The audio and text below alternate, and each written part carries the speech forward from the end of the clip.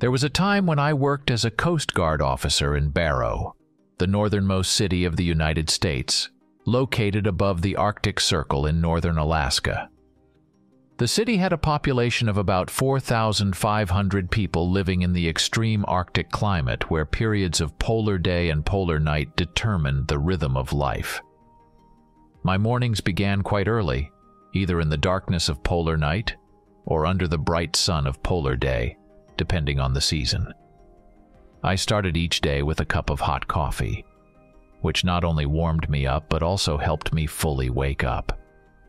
Then I would change into warm gear, checking every detail of my equipment because in these conditions, every detail could be critically important. Leaving home, I always encountered the sharp cold air, reminding me of the severity and beauty of this remote corner of the world. Barrow presented a majestic sight, where endless ice met the dark waters of the Arctic Ocean, and the sky was adorned with breathtaking auroras. My journey to work was short, but every morning I remained vigilant because of the possibility of encountering polar bears, which sometimes wandered into the city. Work began with a morning briefing, where we discussed tasks for the day, including patrolling the sea and coastline, training, and any emergency situations requiring our intervention. My work in the Coast Guard encompassed a wide range of activities, from conducting rescue operations to monitoring compliance with environmental regulations and safety rules on the water. Each day brought new challenges, but also new opportunities to reaffirm the importance and significance of our work in ensuring safety and maintaining order in this unique Arctic environment. One time, on an early winter morning, Captain Jonathan Hales summoned me. As soon as I entered, he got straight to the point, his voice tense but confident. "We're facing an emergency situation," he began, his gaze fixed on me. The research station Arctic Frontier, located 100 miles east of Barrow, sent out an SOS signal. They're not responding to calls after the signal was sent, and we have no information about what's happening there. It could be anything from a technical malfunction to a situation requiring medical evacuation. The captain stood up from his desk and approached the maps on the wall. "Your task is to assemble a team and immediately head to the Arctic Frontier. We need to establish communication with the base as soon as possible, assess the situation, and provide necessary assistance." I nodded, realizing the seriousness of the moment. "Understood, Captain. How much time do we have?" "Every minute counts," he replied firmly. "I want you and your team airborne within the hour. Make sure you have everything you need for the search and rescue operation and for providing first aid. I've already ordered the helicopter to be prepared and equipped with all necessary gear. And according to meteorologists, a storm is approaching, so you need to find out what's happening there and return as quickly as possible." After a brief discussion of the mission details, I left Captain Hale's office and headed to my team. Entering our quarters, I found myself in a spacious room where the severity of the Arctic climate contrasted with the warmth and coziness inside. The walls were adorned with photographs of past missions and maps of the area, and a fireplace burned in the corner, creating an additional sense of comfort. In the center stood a large table with maps and navigation equipment spread out, and around the perimeter were personal lockers with gear for each team member. My team was already gathered around the table. They were true professionals, each with their unique set of skills. Mike, our navigator, always calm and focused, studied the map of the area. Alex, our communication specialist, checked the radios and satellite equipment. Rob, the medic, meticulously arranged the first aid kit, double-checking the presence of all necessary medications. Jack, the most experienced in the team and our mechanic, inspected the technical gear. Approaching them, I quickly relayed Captain Jonathan Hale's words about the situation at the Arctic Frontier Research Station and the need for immediate expedition preparation. Without further ado, we began preparing. I ensured each of us was properly equipped for Arctic conditions. warm clothing, specialized suits for working in extremely cold water, communication, and navigation devices. We made sure all necessary equipment was packed, from food supplies to technical gear for rescue operations. After completing our expedition preparations, we headed to the helipad where the helicopter awaited us. It was a Sikorsky S-92, a reliable and powerful machine specially designed for tasks in the harshest conditions, including the Arctic climate.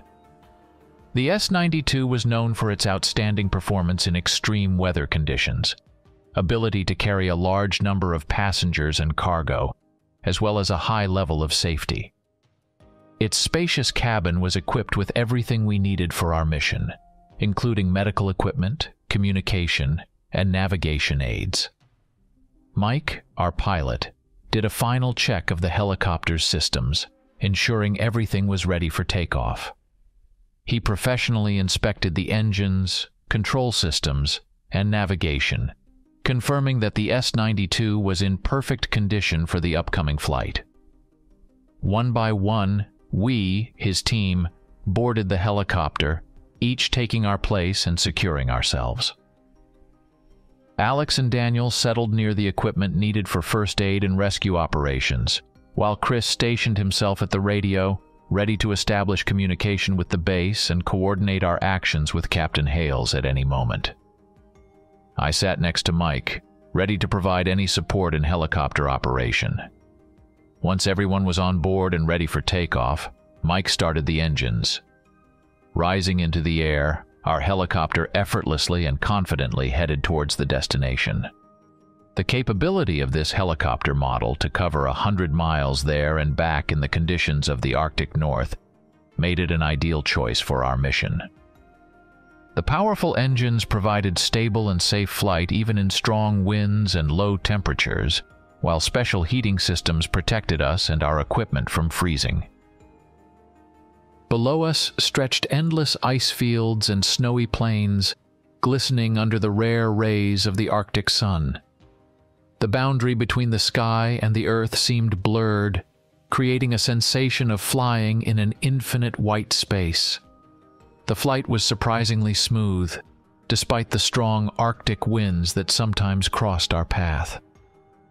In the distance, the contours of mountain ranges began to emerge, their peaks covered in snow and ice, protruding from the snowy blanket, creating a majestic and simultaneously impregnable picture.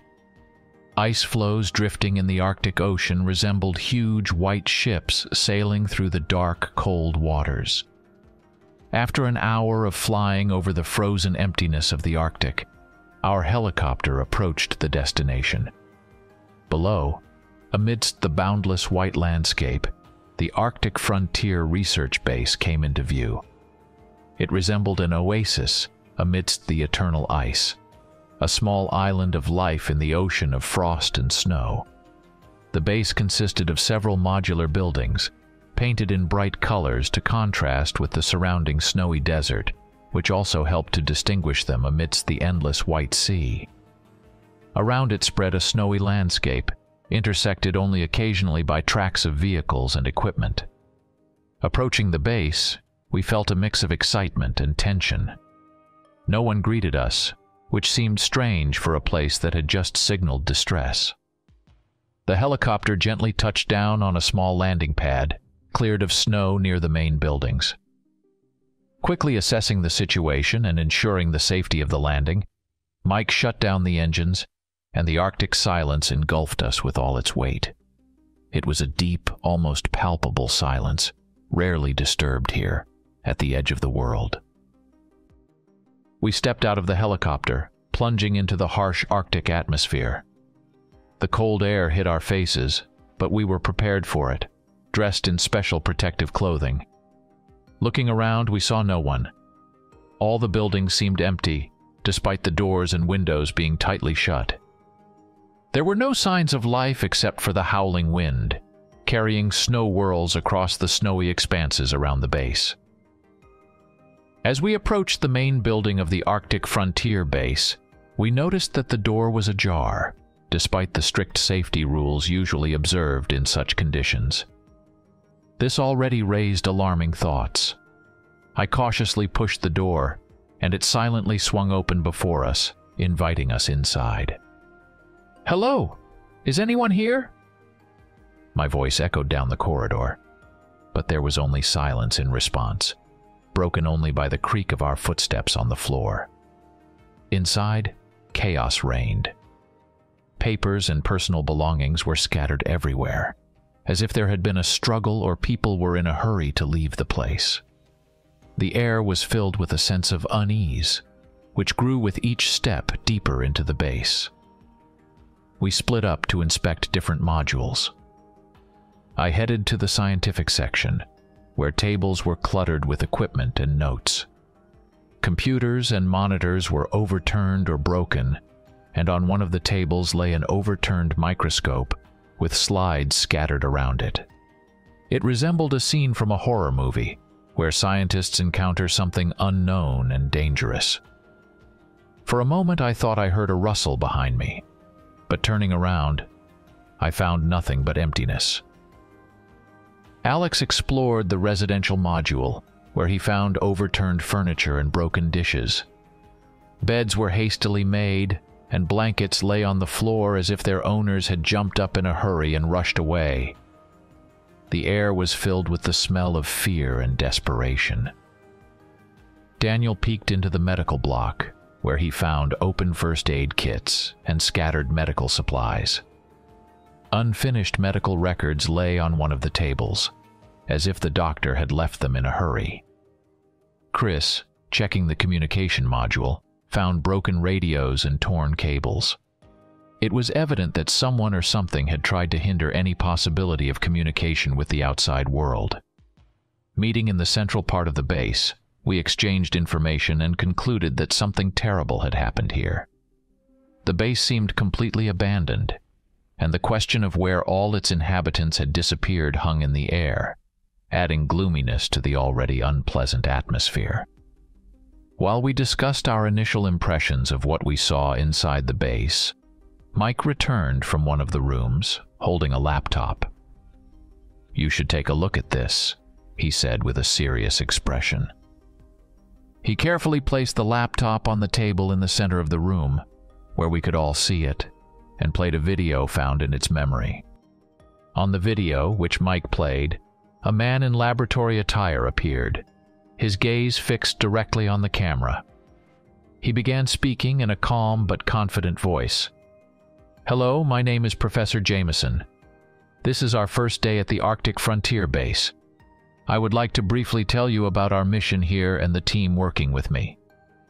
The professor continued. "Our main goal is to research the Arctic regions in search of valuable minerals.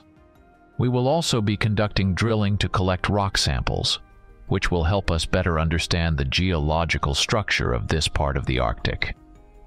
In addition to this, our team is studying the impact of the Arctic climate on various processes related to resource extraction." He smiled, adding, "So far, everything is going well. We are actively taking measurements and preparing equipment. The team is optimistic, and we are determined to achieve significant results in our research." Professor Jameson then briefly introduced members of his team, who stood beside him and smiled at the camera. "Each of us has our own specialization, but together we form a strong team ready to face any challenges that this harsh Arctic environment may present." The recording continued for several more minutes, with the professor sharing his hopes and expectations for the upcoming work, emphasizing the importance of safety and mutual support in such extreme conditions. Suddenly, the image on the laptop screen changed, and now Professor Jameson looked somewhat concerned. He began to speak about how several days had passed since their arrival at the Arctic Frontier Base.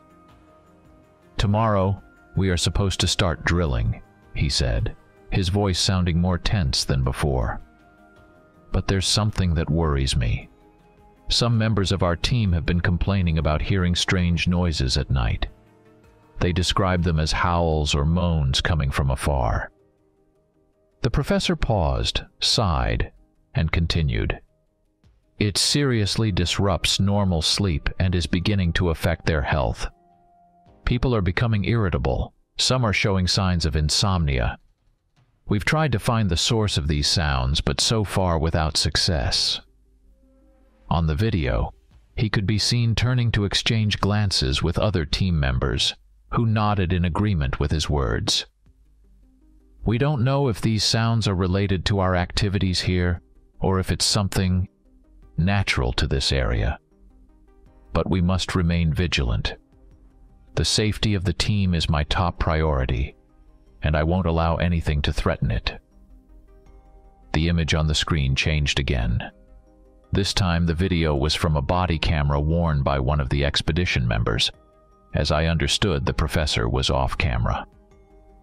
The screen showed breathtaking Arctic expanses, endless snowy fields stretching to the horizon. The team was busy setting up drilling equipment. The voice behind the camera commented, "Here comes the big day. We're starting the first drilling." The video continued, and we saw the drill biting into the icy surface, drilling a hole.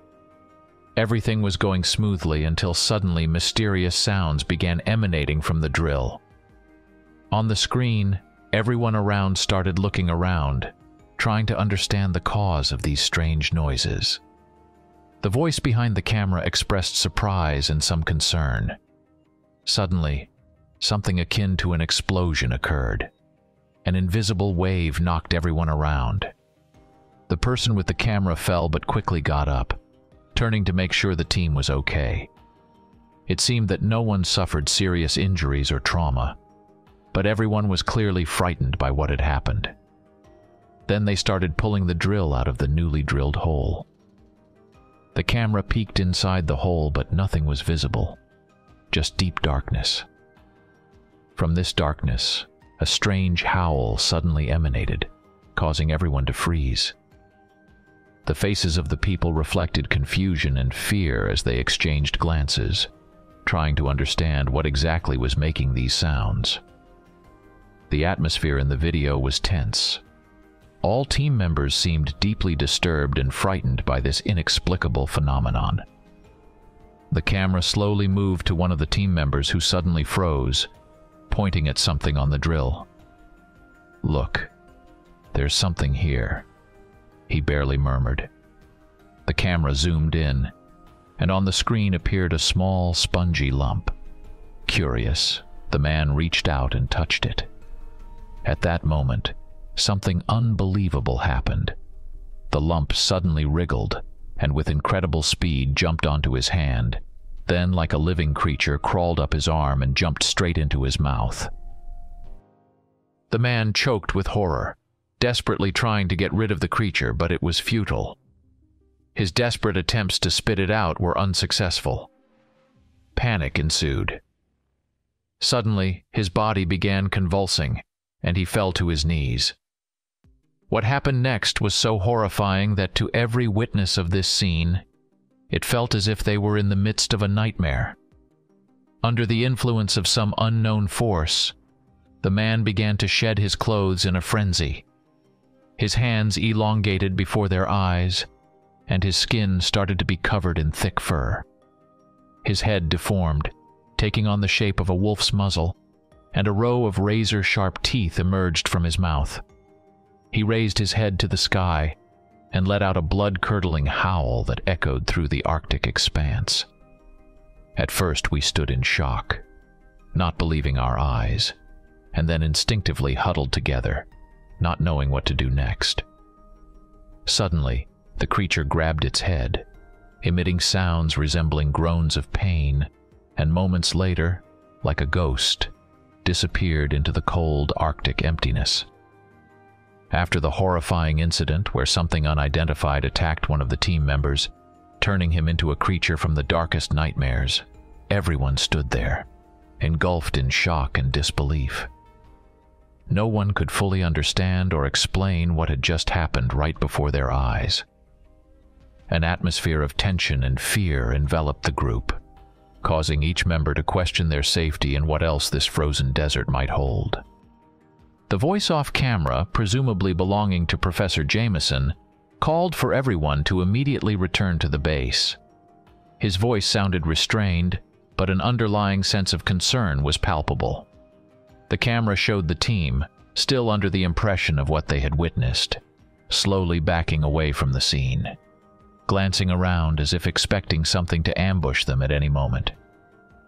Then the footage shifted to an image of a hand in a protective glove, delicately using tweezers to pick up a piece of spongy substance from the drill.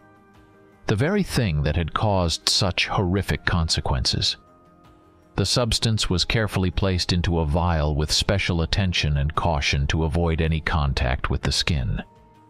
The vial was securely sealed and labeled for further analysis.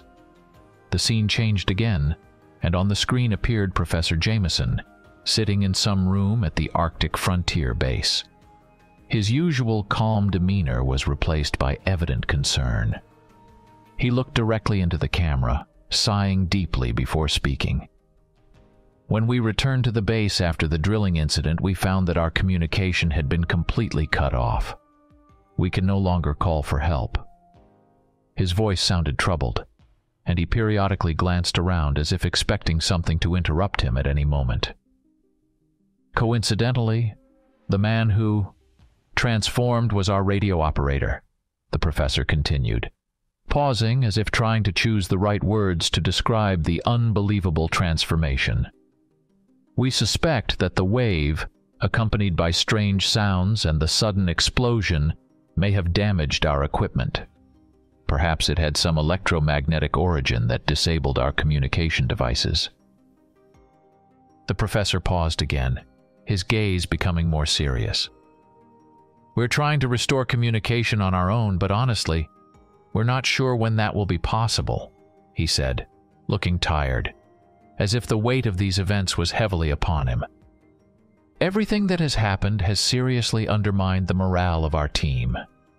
We're demoralized, stunned, and isolated here, in this frozen desert, with no means of calling for help. The scene changed again, and we saw Professor Jameson sitting in the same room. Visible dark circles under his eyes and a troubled expression on his face indicated that the past few days at the Arctic Frontier Base had been a real trial for him and his team. He began to speak in a quiet but tense voice. It's been 8 days at the station. Yesterday, something unbelievable happened. His voice trembled, and he occasionally paused, sighing deeply. A blizzard started around the station. We were sitting in the main hall trying to distract ourselves playing board games, when suddenly someone knocked on the door. The professor paused, as if he himself couldn't believe what was happening. Imagine, in the middle of the Arctic, someone is knocking on our door. We sat there, frozen in shock, not knowing what to do. Then he continued. So I got up and approached the door. We have a reinforced window in the middle of the door, so peeking through it, I saw our radio operator, Nicholas. He was standing in the middle of the blizzard wearing just pants, looking at me as if nothing had happened, asking to be let in. The professor paused for a moment as if gathering his thoughts. My colleagues came up and also saw it. We stood there not knowing what to do. Someone said we should let him in, but someone objected, saying it might not be him anymore, but some kind of monster. His voice conveyed agonizing uncertainty and fear of making a decision. We decided to vote, and the majority decided not to open the door. The professor's voice sounded even more exhausted. He kept standing outside in the blizzard. We couldn't bear it and covered the window with fabric. The scene changes again, and on the screen appears Professor Jameson, sitting in a room shrouded in a gloomy atmosphere. His expression is disheartened, and he looks even more exhausted than before. The situation is getting worse, he begins, looking directly into the camera, his voice sounding tired and hopeless. Along with the strange noises outside, there's also knocking on the door. Nicholas, or whoever he is, won't leave us alone. He keeps banging on the door, shouting. Usually, he asks us to let him in or starts cursing. The professor pauses, as if gathering strength to continue. I've never heard such foul language. I don't know how much longer we can hold out here. Desperate fatigue is evident in the professor's eyes. We're like trapped in a tin can and subjected to mental attacks every time. The guys are starting to give up. His voice trembles with tension and fear. There were 10 of us here. Now there are 9. I pray that we manage to restore communication. The professor sighs, lowering his gaze. He looks utterly shattered by the hopelessness of the situation they find themselves in. Every day here becomes more and more of a trial for all of us, he concludes, and the video slowly fades out, leaving viewers in a state of concern and sympathy for Professor Jameson and his team, who find themselves in such a desperate and hopeless situation. In the next frame of the video, Professor Jameson sits alone in a room, his face filled with deep sadness. He begins to speak softly but heavily. Today, tragedy struck. We lost Michael. He was a good guy, always did his job excellently. His voice carries restrained pain. In the past few days, he looked worse than everyone else. We found his body hanging in his room. The professor pauses, as if trying to gather himself to continue. We can't bury him properly because we can't go outside. The storm hasn't subsided yet, and that creature is still standing at the door. The professor sighs, his gaze lost in emptiness. We took his body to the cellar, dug during the construction of the station. It's freezing there, and I hope the body won't start decomposing quickly. His voice sounds weary, and he seems physically and emotionally drained from the continuous tension of the past few days. Okay, I need to go, the professor concludes, slowly rising from his chair. He looks around once more, as if to make sure that no one and nothing is eavesdropping or spying on him, and the video cuts off. In the next frame of the video, Professor Jameson sits, holding his head in his hands, the image of extreme despair and confusion. He remains silent for a long time, his gaze fixed on the floor. After a painful pause, he slowly begins to speak, his voice trembling with emotion. We found 3 bodies. I truly don't understand what's happening. All 3 bodies are torn apart, as if attacked by a predator. Confusion and fear fill his eyes. We can't figure out how it was done without anyone noticing, he continues, his voice growing increasingly desperate. The creature that was Nicholas is still outside and couldn't get inside. So it was someone among us, or this creature is hiding somehow. Hopelessness resonates in his voice.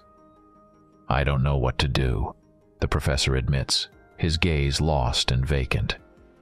Everyone has stopped trusting each other. The atmosphere is extremely tense.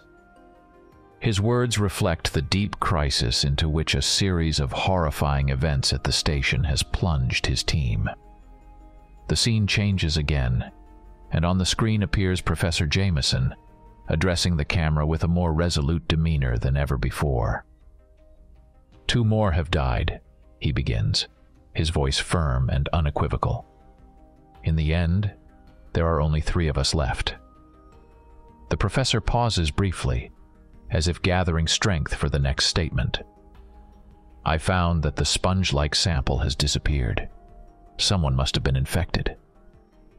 Deep concern for the situation, spiraling out of control, is evident in his voice. I've decided to take extreme measures, he continues, and his determination is palpable in every word.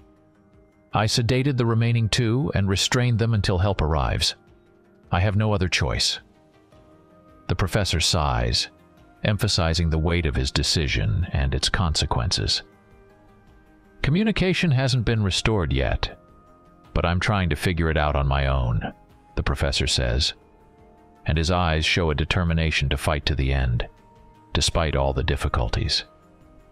If I fail, consider it all lost." With these words, the video ends. We stood in front of the laptop screen, enveloped in heavy silence, as the professor's final words faded away. We were all in deep shock, trying to grasp and make sense of the information we had just seen. Exchanging stunned glances, we sought support from each other, trying to find some meaning in what we had witnessed. The atmosphere was so tense that it seemed like the air around us froze in anticipation. Discussion of what had happened had only just begun when we were interrupted by our pilot, Mike. His voice, piercing and anxious, announced that a storm was brewing outside. Our hearts sank with fear. We realized that we would have to stay in this dreadful place until the storm subsided. "Lock the entrance door just in case," I told Mike, feeling the uncertainty in my own voice. After Mike left to carry out the order, I turned to the remaining members of our team with a new task: to search the base again.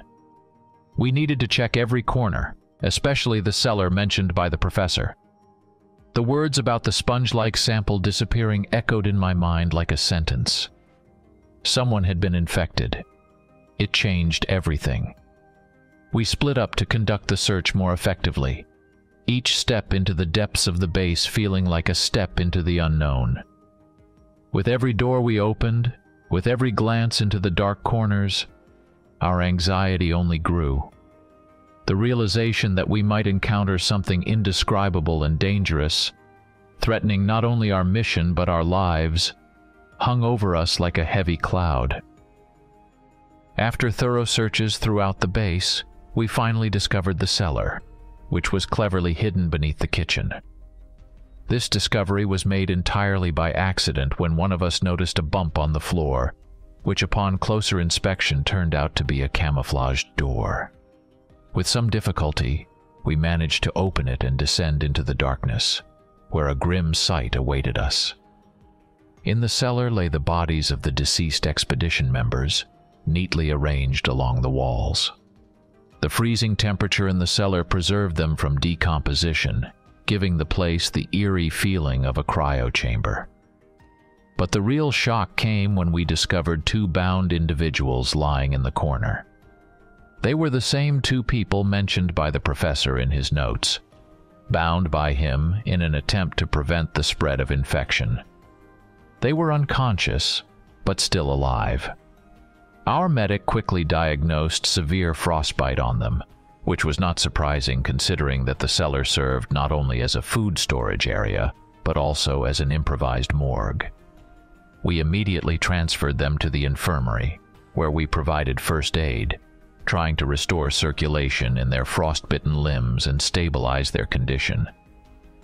We used all available means, including warm blankets and heat packs, to gradually warm their bodies. However, despite our efforts, they remained unconscious. Soon night fell, although here, in the depths of the Arctic night, it was always dark. The darkness beyond the station's windows seemed even denser and more impenetrable, as if nature itself emphasized the isolation and hopelessness of our situation. But sometime around midnight, the silence was broken by strange sounds. They resembled whispers, moans, sometimes turning into a kind of wailing, creating the sensation that something living, invisible, and agonizing surrounded us. These sounds filled us with horror, for the story told by Professor Jameson seemed to be repeating itself. The tension in the room became almost palpable. Every rustle made us flinch, and our imagination painted the darkest pictures. We sat huddled together, trying to find some comfort in each other's company, trying to convince ourselves that it was just the play of the wind or the strange acoustic effects of the Arctic desert. But deep down, each of us understood that what was happening around us could not be logically explained. Like shrouded in the shadow of horror, we spent the entire night in tension, trying to fall asleep, but anxiety and fear kept us awake. Every time our eyes began to close from fatigue, a new surge of strange sounds made us tense again, and sleep became impossible. This night seemed endless, every minute stretching agonizingly long. We waited for morning as some kind of salvation, although we understood that the dawn did not necessarily bring relief. The experience described by the professor reminded us that the threat does not disappear with the arrival of daylight, and sometimes it becomes even more tangible. The next day, the storm still raged with relentless force, as if an invisible beast fiercely attacked the walls of our temporary fortress. We tried to contact the base, but our attempts were unsuccessful due to unknown interference, which turned all signals into meaningless noise. Our radio operator said that we would have to try to establish communication after the storm subsided, when conditions might become more favorable for signal transmission. We continued to care for the sick who had not yet woken up. Their condition remained stable but silent, as if they were in some distant and unreachable place where we could not reach. The medic regularly checked their pulse and temperature, trying to do everything possible to sustain their lives until they finally opened their eyes and returned to us. Soon, as we sat in the hall, trying to distract ourselves from the horror looming over us, what we all expected but secretly hoped to avoid happened. Someone knocked on the doors. This knock sounded unexpectedly and at the same time relentlessly, cutting through the silence and making our hearts freeze with fear. We exchanged glances, a mixture of horror and anxiety evident in each one of us. None of us wanted to approach the door, for after all the stories of the professor and the events that had occurred, we could not be sure who or what awaited us on the other side. I stood up first. With a heavy feeling in my chest, I approached the door. There, through the frosty glass window in the door, I saw the familiar face of the professor. He looked normal, warmly dressed and standing, shivering at the door. When he saw me approaching, relief evident in his voice, he begged us to let him in, saying that he was freezing very badly. I didn't rush to open the door.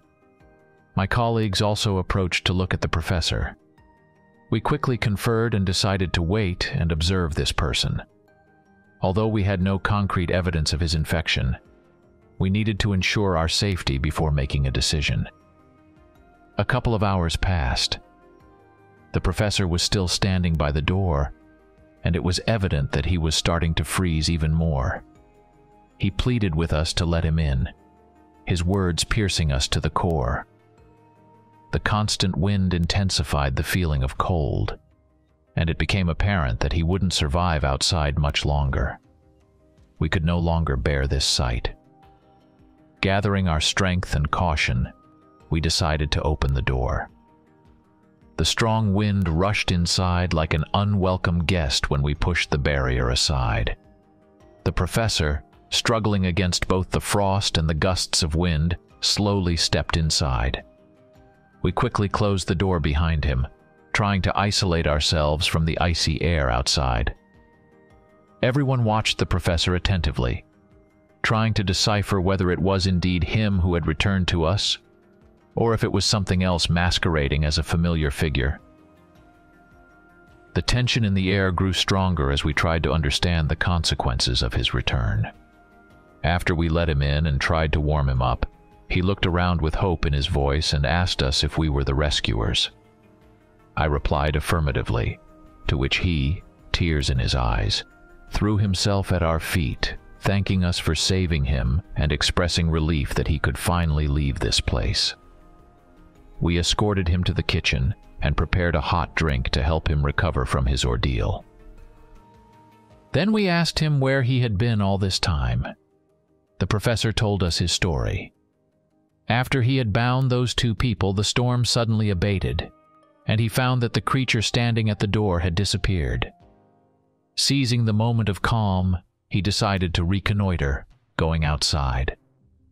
He got on a snowmobile and circled the area, trying to understand if anything else had happened during the storm.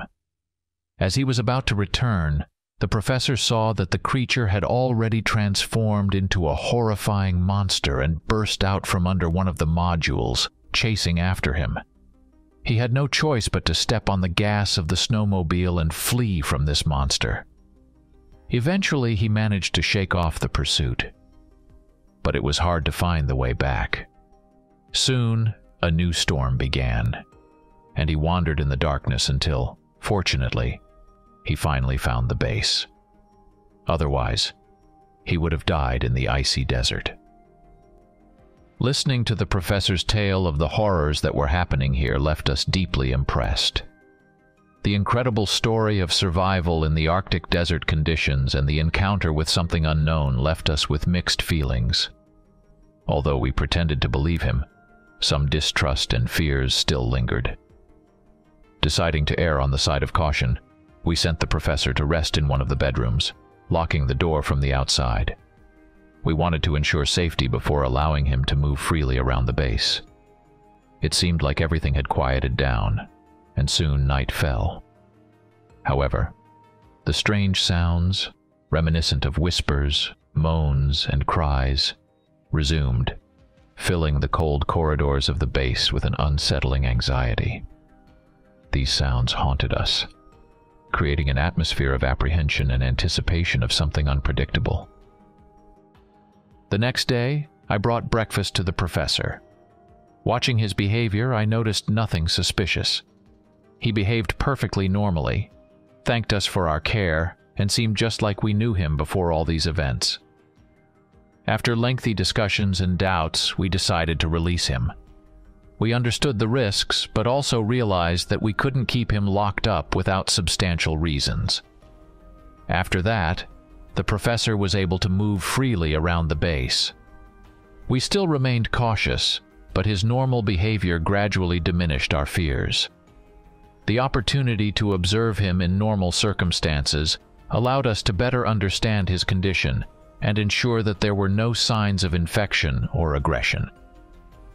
One day, during a conversation, I decided to ask the professor how he managed to restore communication and send an SOS signal, which ultimately led us to this base. To my surprise, he replied with astonishment in his voice. "I didn't send any signal." His answer puzzled us all. We exchanged glances, trying to understand what had really happened.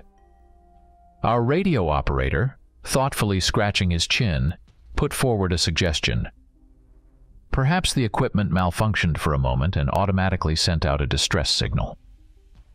This explanation seemed quite logical, considering that many systems at the base were configured to react in emergencies in case of critical failures or other abnormal situations. We considered this version and came to the conclusion that in the conditions of extreme cold, storms, and other factors affecting the performance of equipment, brief power or communication restorations could indeed have occurred, sufficient to automatically send an SOS signal. While this explanation did not provide complete certainty about what was happening, it allowed us to form a working hypothesis about the reasons for our arrival. As we sat discussing the possible reasons for sending the SOS signal and our subsequent actions, a medic burst into the room with news that both patients in the infirmary had regained consciousness. We were simultaneously surprised and elated by this news, and hurried to the infirmary to see them with our own eyes. In the infirmary, both patients were indeed lying on beds, slightly propped up and eating porridge. When we entered, they looked at us with surprise but then continued eating. Their serious condition was evident to the naked eye, but the fact that they could sit up and eat again inspired hope. I approached closer and asked one of them what had happened. He reluctantly began to recall. His eyes filled with fear, and he clearly did not want to revisit those events in his memory. "Horrible things were happening at the station," he began, but suddenly stopped and raised frightened eyes somewhere behind me. Turning around, I noticed that the professor had entered the infirmary. At that moment, the other patient raised his hand and suddenly shouted, "It's him! He killed everyone! Beware!" His cry cut through the air, filling the room with tension and fear. All eyes instantly turned to the professor, who stood at the threshold with an unreadable expression on his face. As soon as the professor glanced at us, his gaze stopped on the patients, and he cast a malevolent look at them. Then strange convulsions began, which suddenly turned into a horrifying transformation. What we had seen on the video became a reality right before our eyes. The professor was turning into a werewolf. I reacted instantly, drawing my pistol from its holster, which I always carried. Quickly removing the safety, I opened fire on this creature. The creature roared and was thrown into the corridor by the shots. Without hesitation, I continued firing. But the creature managed to complete its transformation and, staggering, leaped aside, heading for the exit. At that moment, Mike came out of the door, unaware of what was happening. The creature simply shoved him out of the way, slamming him against the wall. I kept shooting, but it dodged the bullets. Reaching the exit, it pulled the handle, opened the door, and disappeared into the darkness of the Arctic night. With adrenaline coursing through me, I decided to chase after the terrifying creature. Stepping outside, I surveyed the area. Despite the night, everything around was relatively bright due to the reflection of moonlight off the snow. However, visibility was greatly reduced due to the storm. I walked along the residential module, peering into drifts and trying to track the creature. The strong wind created additional noise, making it difficult for me to determine where the sounds were coming from.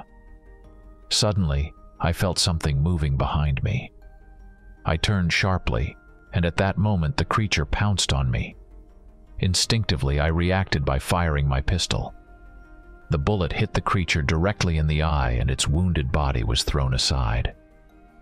I kept shooting, and then my comrades joined my pursuit, also opening fire. We kept shooting until the creature stopped moving. After we ceased fire, the medic approached me to make sure I was okay. Shining a flashlight on the body, to our surprise and shock, we saw that it had once again assumed the appearance of a human. This discovery struck us to the core. We stood, stunned, trying to understand how this could have happened and realizing that we had encountered something far beyond our understanding. Upon returning to the base, we carefully closed the door behind us, but we couldn't sleep all night. The events of the past few days had left a deep impression of fear and concern in our hearts. However, to our relief, the next day the storm finally subsided, giving us the opportunity to go outside. But we were in for a surprise. The body we had left on the snow had disappeared. This was the final straw. We realized that we needed to leave urgently. Hastily loading the patients onto the helicopter, we finally managed to fly away from this grim place. As we flew away from the base, I cast one last glance at it. Behind us remained the cold and darkness of the Arctic night, unresolved mysteries, and the echo of horror that seemed to linger in our memories for a long time. It was June 3rd, 1915. The summer was hot. I had just arrived at the seaport in New York and was looking around. The air was filled with the smell of the sea and engine oil. The horns of ships blended with the cries of seagulls, creating a unique melody of the port city. On the pier stood a giant icebreaker, almost 500 feet long, made of sturdy steel. Its hull structure was carefully designed to overcome ice barriers. With a wide, rounded bow, it was capable of efficiently breaking through ice, thereby reducing the likelihood of getting stuck. In the middle of the ship rose a powerful steam engine chimney, emitting thick smoke. Proudly displayed on the freshly painted hull was the name Resolute. Sailors and dock workers were hoisting crates of provisions, research equipment, and heavy bags of coal onto the icebreaker, which would provide energy for the ship in the cold waters of the Arctic. Suddenly, barking was heard from a distance. One of the men, holding a long leash, led a group of dogs. These animals were meant to help us navigate through the icy expanses. Soon, a man approached me and introduced himself as the assistant to the captain. His name was Lieutenant Edward Smith. He took my luggage and led me aboard the ship. On the deck, amidst the bustling sailors, I met a group of people who were conversing about something. Among them, I saw a familiar face. It was the expedition leader, Mr. Edmund Hale. He was a geologist and polar explorer specializing in the study of Arctic landscapes and climate. When he saw me, he waved and beckoned me over. As I approached, he introduced me to the people standing with him. It was Captain Edward Moreau, photographer and cinematographer Michael Thompson. I also introduced myself. My name was Henry Clark, and I was to work as the doctor on the upcoming expedition. After introductions, we discussed what we would encounter on our journey and the tasks ahead of us. The goal of the expedition was to conduct comprehensive scientific research of Arctic territories, mapping uncharted lands, studying flora and fauna, collecting meteorological data, and examining the geological structure of the region. Another important task was to search for the Northwest Passage, a sea route from the Atlantic Ocean to the Pacific through Arctic waters, which held significant economic value. After a brief conversation, I was escorted to my spacious cabin. Settling in, I heard a signal indicating that we would soon set sail. I hurried out onto the deck where a roll call was being conducted. The ship's crew consisted of 150 people. They lined up on the deck while the captain walked among them, delivering a speech. Suddenly, a dull thud was heard, and everyone turned their heads to see one of the dock workers dropping a barrel of oil, which opened and started spilling oil onto the deck. The faces of all the sailors darkened. I asked a nearby sailor what had happened, and he said that it was a bad omen, indicating that the ship would face difficulties or disasters. I didn't believe in omens, but the sailors took them seriously. Several sailors quickly rushed to the scene to help mitigate the consequences. The captain, noticing what was happening, cleared his throat and adjusted his hat before firmly and confidently stating that he relied on the strength of the ship and the bravery of his crew, believing that the upcoming voyage would proceed without incident. Nevertheless, the incident with the oil barrel left its mark on the crew's mood. They moved around the ship with clouded expressions, filled with worry and anxiety. But the time came, and the Resolute slowly departed from the dock. The port became smaller and smaller in the distance until it finally disappeared from view. 3 days later, we reached our first stop, Halifax, Nova Scotia, Canada. There we stopped for refueling and equipment checks before continuing our journey northward. The crew also used this time to conduct minor research on ocean currents and meteorological conditions in the North Atlantic. As the doctor aboard the Resolute, I took on the responsibility for the health and well-being of the crew. As we made our way through the Labrador Sea, I regularly conducted medical examinations of the crew members.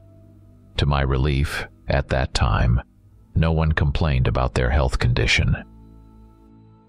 The next day, we set sail again, and our next stop was Nuuk, Greenland. We were supposed to reach there in 5 days. The vast waters of the sea, painted in deep blue, stretched out before us, like an endless path to undiscovered secrets.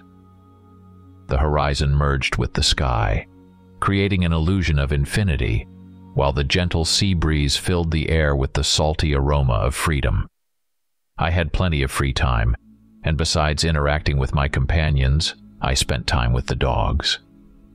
They were housed in special boxes on the open deck. These shelters provided protection for the dogs from harsh weather conditions such as strong winds and frost, while also allowing them enough space for movement and rest. They were Siberian Huskies. and their joyful barks and excited behavior upon seeing me always lifted my spirits.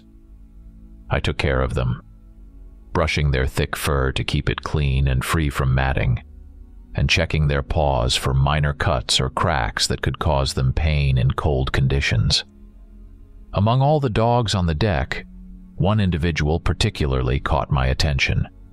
It was the pack leader, who stood out from the rest with his unusual appearance and charisma. Upon closer inspection, I realized that it wasn't a husky or malamute, but a real wolf. Intrigued by this unusual sight, I turned to Will, the dog handler, for explanations. Will shared with me an incredible story. The wolf's name was Storm.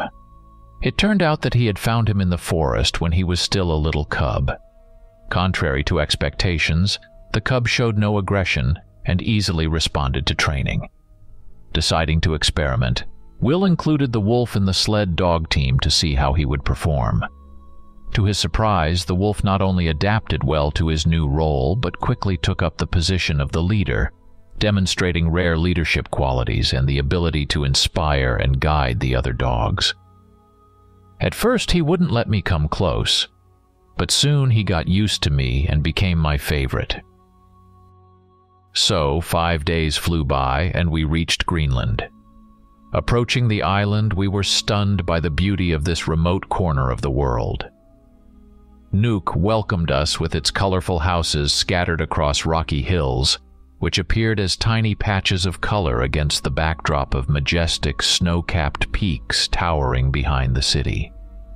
The port of the city was a lively place, where locals and visitors mingled, going about their daily business. Sailors unloaded goods and equipment, while Inuit people, dressed in traditional leather garments, offered their handmade crafts and smiled at us in greeting. Soon, an event occurred, which sailors spoke of as a sign of impending disasters, foretold at the beginning of our journey. One evening, when the crew of the Resolute and the explorers gathered at one of the local establishments to exchange stories with sailors from other ships and local residents, a tragedy occurred. Our most experienced navigator, Mr. Andrews, did not return to the ship after this gathering. He was last seen walking out onto the street to get some fresh air. Search efforts began immediately. Throughout the night, the team, led by the captain and local volunteers, combed the port, adjacent streets, and coastline, hoping to find Andrews, or at least some trace indicating his whereabouts. Despite all efforts, Mr. Andrews remained missing. The next day, expanding the search radius, one of the groups found him unconscious at the foot of a steep slope leading to the sea, where he apparently slipped and fell, sustaining a head injury. Emergency medical assistance was provided, and Andrews was brought back to the ship, where his condition stabilized. Fortunately, the injury turned out to be minor, and after a brief delay of 1 day, we continued our voyage, leaving the island. However, rumors began to spread among the crew that our expedition was supposedly cursed, causing agitation and some panic among the sailors. The potential loss of the navigator could have jeopardized the entire enterprise, creating significant difficulties for all of us. In light of these events, the captain had to intervene and take measures against those spreading alarming rumors. His decisive actions and penalties for the disturbers of peace helped restore order and discipline among the crew. After this incident, the atmosphere on board significantly improved, and everything seemed to have returned to normal. After all the trials and tribulations in Nuuk, our ship, the Resolute, finally set sail into the open sea, heading north towards the snow-covered shores of the Svalbard archipelago. Navigating towards these remote and poorly explored territories required maximum concentration and skill from the entire crew. We traversed the cold and stormy waters of the Arctic Ocean, encountering large icebergs and extensive fields of drifting ice. Day after day, despite the short polar nights, we continued our journey, facing harsh Arctic winds and ocean currents that tested our resilience and determination. As we approached Svalbard, the marine landscape became increasingly captivating. Glittering glaciers towering majestically over the sea began to appear on the horizon. Polar bears could occasionally be spotted on ice floes, while seabirds accompanied us on our journey, creating the sensation that we were truly approaching the edge of the Earth. Arriving at the Svalbard archipelago marked the final stop of our journey, where we could conduct research on Arctic flora and fauna and study the impact of the Arctic climate on local ecosystems. It was also the last opportunity to replenish supplies before continuing our journey into the heart of the Arctic. We entered one of its protected fjords, where the water was as calm as a mirror, reflecting the majestic snow-capped peaks and impregnable glaciers. This world seemed untouched by time, presenting pristine beauty and the might of nature. Soon we arrived at the port in Longyearbyen. It was simple and functional, without modern amenities. Wooden docks for receiving small ships and boats, warehouses for coal, fish, and whale blubber, as well as several buildings for housing and equipment storage for research expeditions. The port infrastructure served the basic needs of arriving vessels and was an important supply point for anyone daring to explore or work in this harsh Arctic region. We decided to make a 3-day stop here to replenish supplies and conduct necessary research. Fortunately, no unforeseen events occurred, except for one detail. At night, the dogs started howling, causing confusion for their caretaker. I noticed that the initiator of this howling was the wolf storm, followed by the other dogs. These nocturnal concerts caused alarm among the superstitious sailors on board. Such a nervous atmosphere persisted for all 3 days, and on the day of our departure, another event occurred, adding fuel to the fire of superstition. As soon as the ship began to depart from the pier, our eyes involuntarily fell on the priest standing on the shore. One of the sailors couldn't contain his emotions and loudly pointed him out. Instantly, whispers and muttering spread among the crew. I learned that seeing a priest before departure is considered the worst omen among sailors. Looking back at the receding shore, it couldn't help but feel that all signs were indicating to us the need to abandon further sailing. But despite the accumulating omens, our expedition continued its journey into uncharted waters. After our departure from Svalbard, the resolute expedition headed towards one of the most mesmerizing and unexplored parts of our planet, the North Pole. Navigating through ice fields and open waters of the Arctic Ocean, our ship faced numerous challenges. Vast ice floes, shifting and changing shape under the influence of winds and currents, constantly forced us to adjust our course, seeking safe passages through frozen expanses. Navigation in such conditions required maximum concentration and professionalism from the team. Days and nights merged into one under the white glow of the polar day, when the sun barely touched the horizon, creating an uninterrupted bright midday twilight.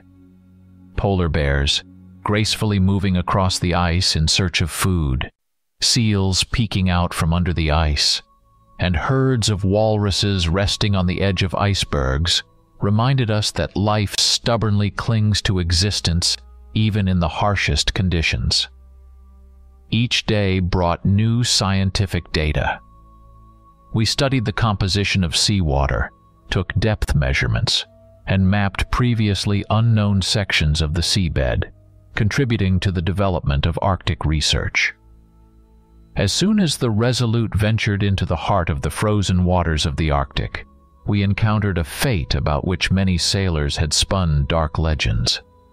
Surrounded by endless ice, we found that our path forward was completely blocked by powerful ice fields.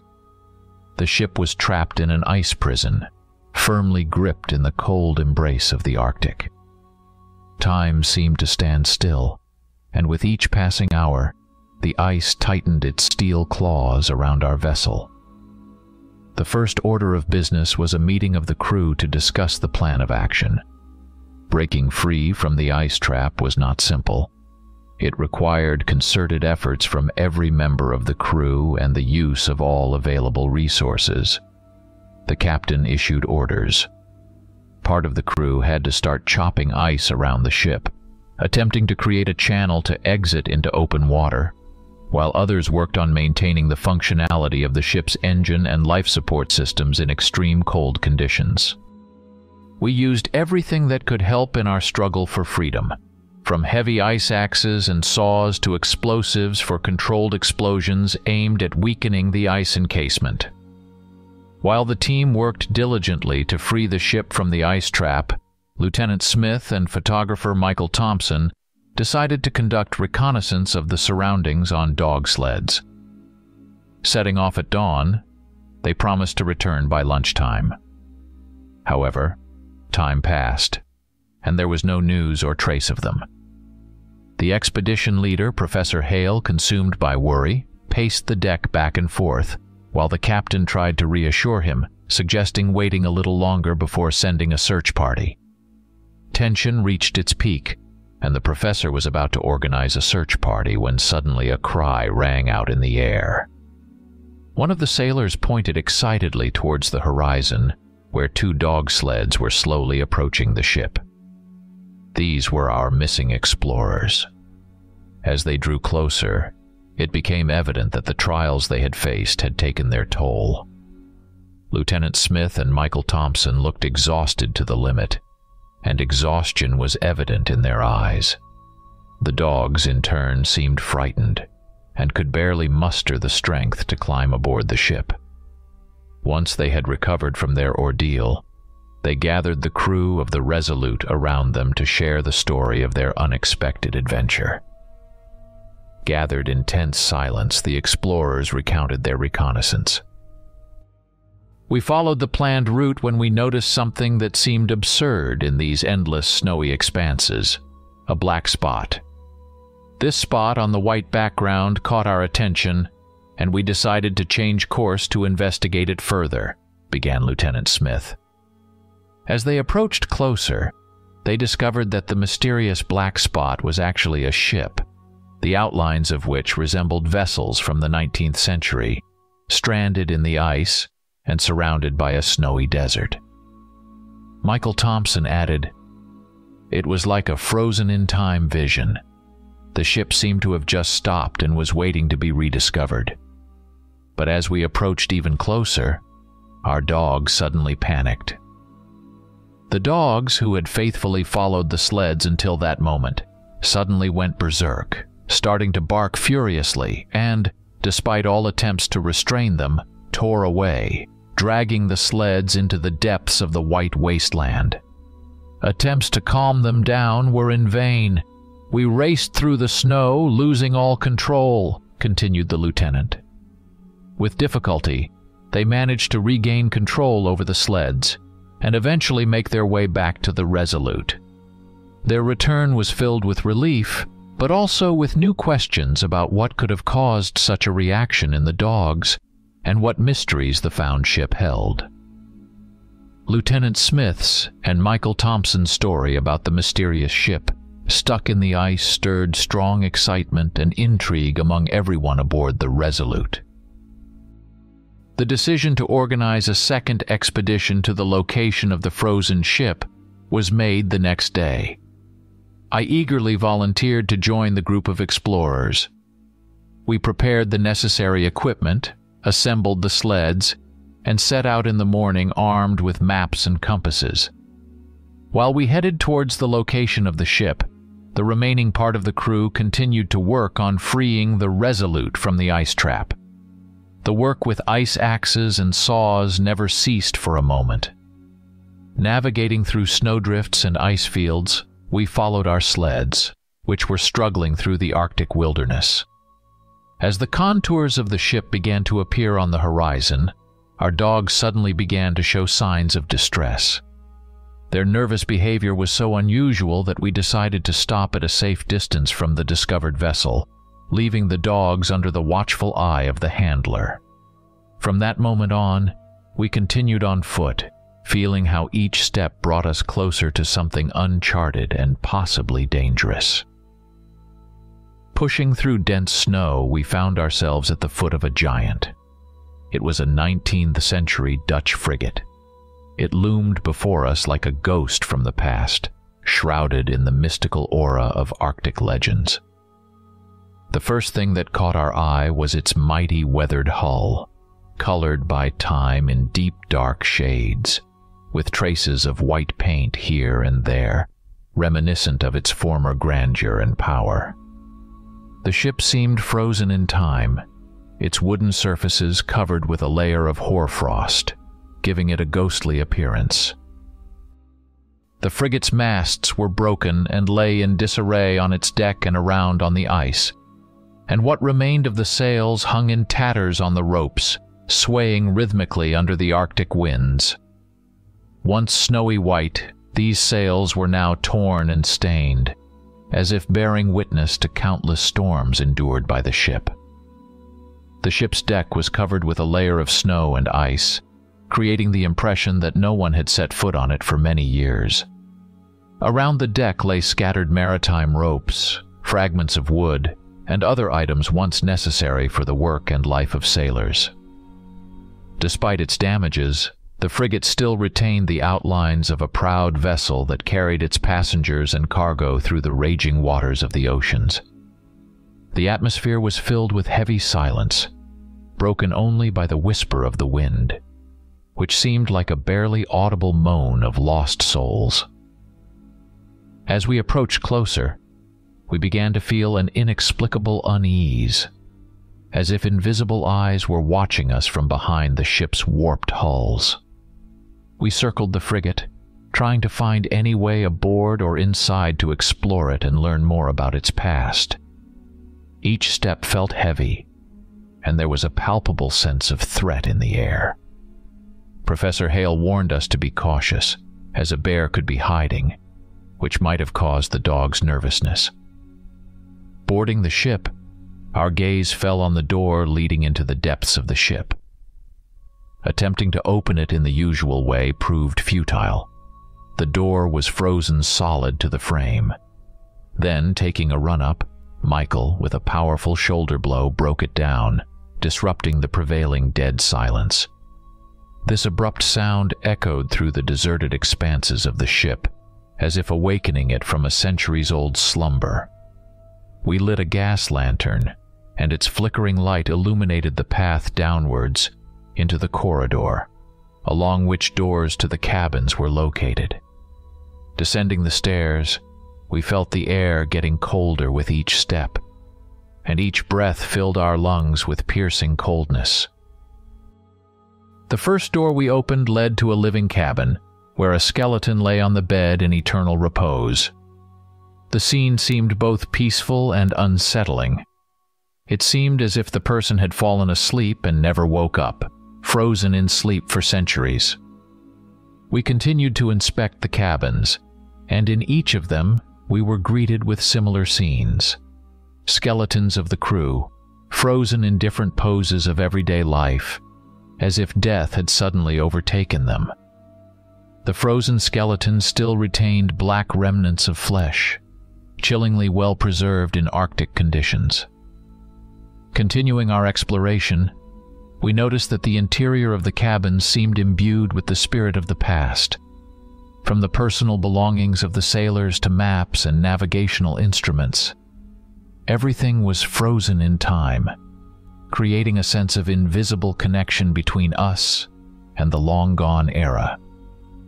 The air in the cabins was cold and still, and the flickering of our lantern cast dancing shadows on the walls, prompting the imagination to paint vivid pictures of the past. Hoarfrost covered every surface, giving the rooms the appearance of frozen time capsules. Reaching the last door, we discovered the captain's cabin. In the center of the room stood a writing desk, behind which sat a skeleton in the posture of someone busy writing, Approaching closer, we saw that a ship's log lay before him. Michael, acting cautiously, carefully extracted it from under the bony fingers. The log was written in Dutch, and Professor Hale, who was proficient in it, began to translate. Here is what was written there. June 23rd, 1884. Today we left port to explore the northern seas. Our journey began under favorable stars, and the crew is full of determination to uncover the mysteries hidden in the icy waters. July 2nd, 1884. We have veered off course. Unforeseen Arctic storms have carried us far north, into uncharted waters where sea and sky merge into one. Here, where ice rules, we find ourselves trapped, surrounded by ominous ice floes. July 15th, 1884. Our struggle with the ice continues. We attempt to break through the frozen barriers, but nature proves stronger.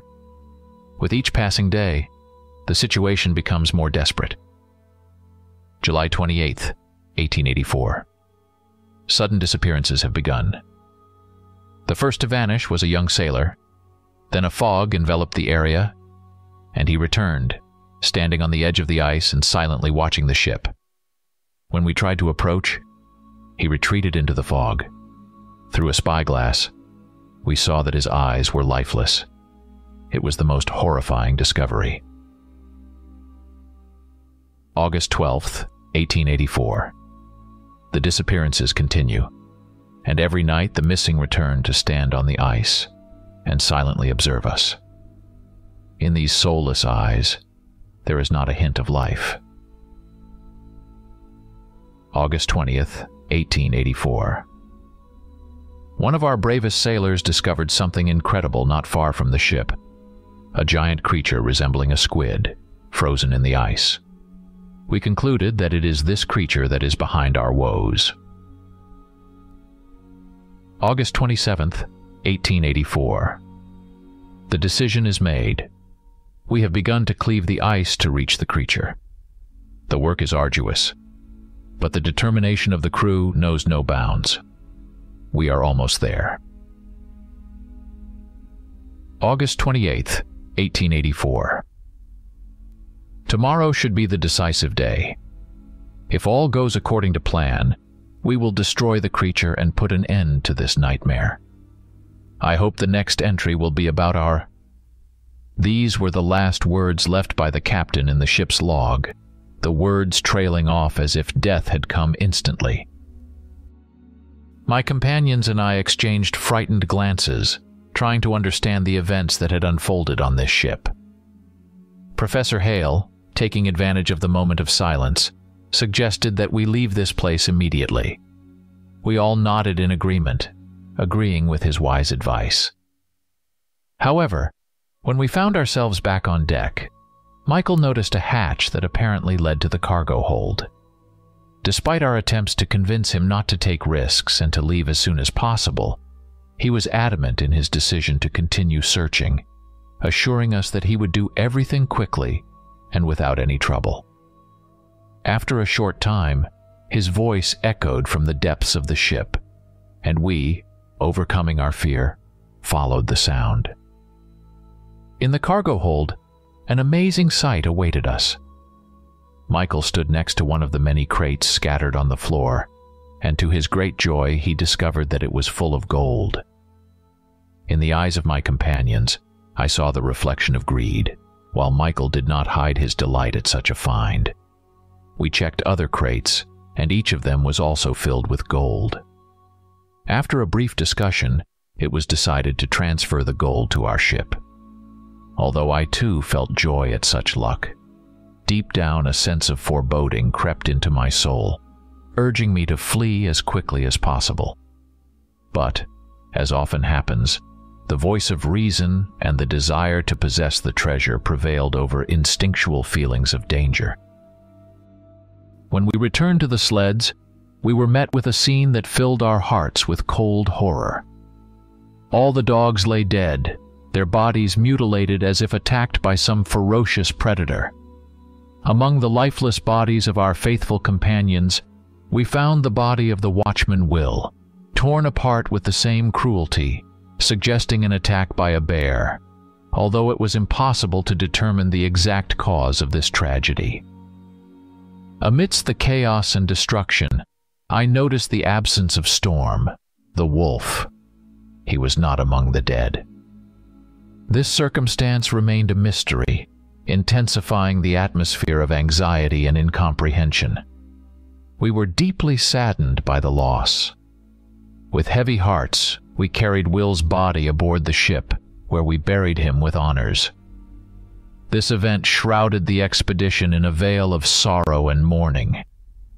Following this tragedy, panic and superstition began to spread among the sailors. Whispers of an unholy force roaming the ice, of ancient Arctic guardians rising against intruders, filled the ship. Many began to see this ominous sign as a warning and a call to retreat, while others sought logical explanations for what had happened. At that time, sleep came to me with difficulty, and my soul was filled with worry and sadness over the loss of Will, with whom I was particularly close. His sudden death left a deep wound in my heart. Thoughts of what had happened filled every minute until suddenly I was awakened by a piercing scream. Rushing onto the deck, I was met with chaos. One of the sentries had disappeared without a trace. His partner, the only witness, shared with us the gruesome details. According to him, when everyone was already asleep, a fog thickened around the ship. However, this fog behaved strangely, as if deliberately avoiding approaching the ship, forming a kind of safe zone around it. During his watch, when the witness momentarily left, his partner disappeared. His return brought no signs of his presence. Despite a thorough search of the entire ship, the missing man was never found, which raised alarm. Listening to this account, those of us who had been on the doomed ship with horror realized that what was happening ominously echoed the descriptions from the ship's log. The same inexplicable phenomena, the same mystical fog, and mysterious disappearances. All of it indicated that we might have encountered the same unexplained threat that had destroyed the crew of the ship we found years ago. Despite the grim events, we found ourselves unable to leave the icy clutches into which fate had bound us. The captain, realizing the seriousness of the situation, ordered the work to free the ship to be accelerated. In addition, he formed a squad of 10 soldiers and decided to return to the ill-fated ship. The gold was too valuable a trophy to leave behind. Understanding that the risk of injury was high, I decided to join them as a medic. When we reached the ship, the weather was getting worse. The wind was picking up. Climbing onto its deck, I surveyed the surroundings. Besides the rustling of torn scraps of sails flapping in the wind, there was dead silence all around. We descended into the hold and began extracting the gold. Suddenly, my hearing caught a strange noise from a dark corner where something was lurking behind old barrels. One of the sailors noticed it and went to investigate the source of the sound. I wanted to warn him, but then a huge, hairy creature leapt out of hiding and instantly attacked the sailor, killing him on the spot. Gunshots rang out as we opened fire on the monster. With incredible agility, it dodged bullets, attacking another crew member.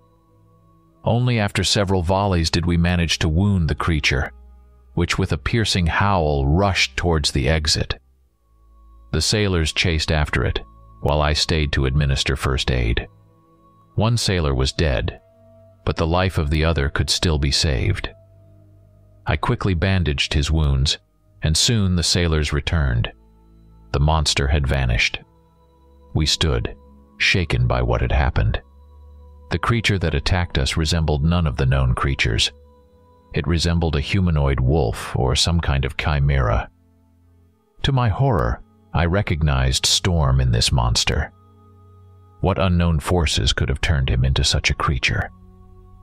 The captain decided to leave the body of the deceased sailor behind, and carefully load the wounded one onto a stretcher. Seizing the remaining crates of gold, we headed back to our ship, filled with a mixture of fear, horror, and bewilderment at what we had just experienced. Suddenly, a blizzard broke out on the way. The snowstorm began with such force that the way back was quickly covered, and soon we lost our bearings, straying off course.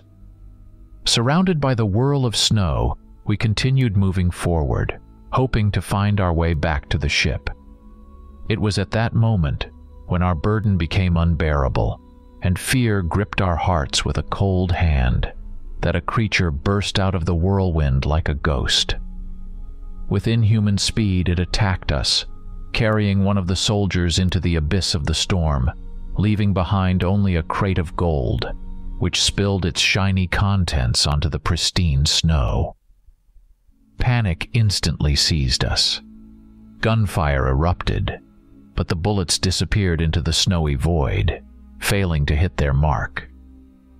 Deciding to continue our journey, we were forced to abandon several crates of gold so that a few soldiers could guard us. It was a heavy but necessary decision, as each of us sought to survive in these incredibly harsh conditions. Soon we noticed an icy cliff ahead, towering majestically amidst the blizzard. Deciding that it was our chance for salvation, we headed towards it and found shelter behind its rugged walls. Here, in relative protection from the raging elements, we were able to catch our breath for a moment, trying to gather our strength and consider our next steps. When the storm and the snowy veil finally subsided, we cautiously emerged from our shelter and discovered that the elements had left us facing something unimaginably horrifying. Before us rose an icy cliff, within which, like in a sinister sarcophagus, was imprisoned a gigantic squid-like monster.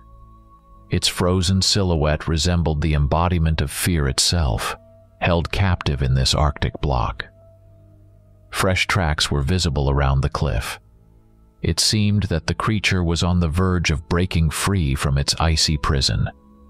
Filled with horror and realization of our own vulnerability, we hurried to retreat.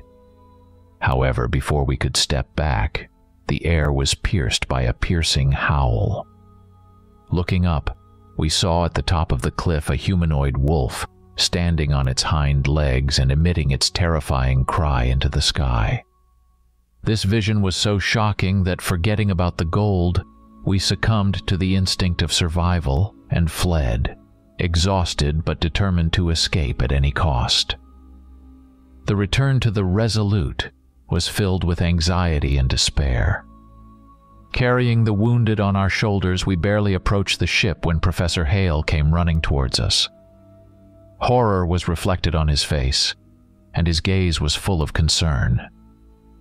We hurried to share our experiences, telling him about the encounter with the monster and the loss of our comrade. But the professor interrupted us, delivering even more alarming news.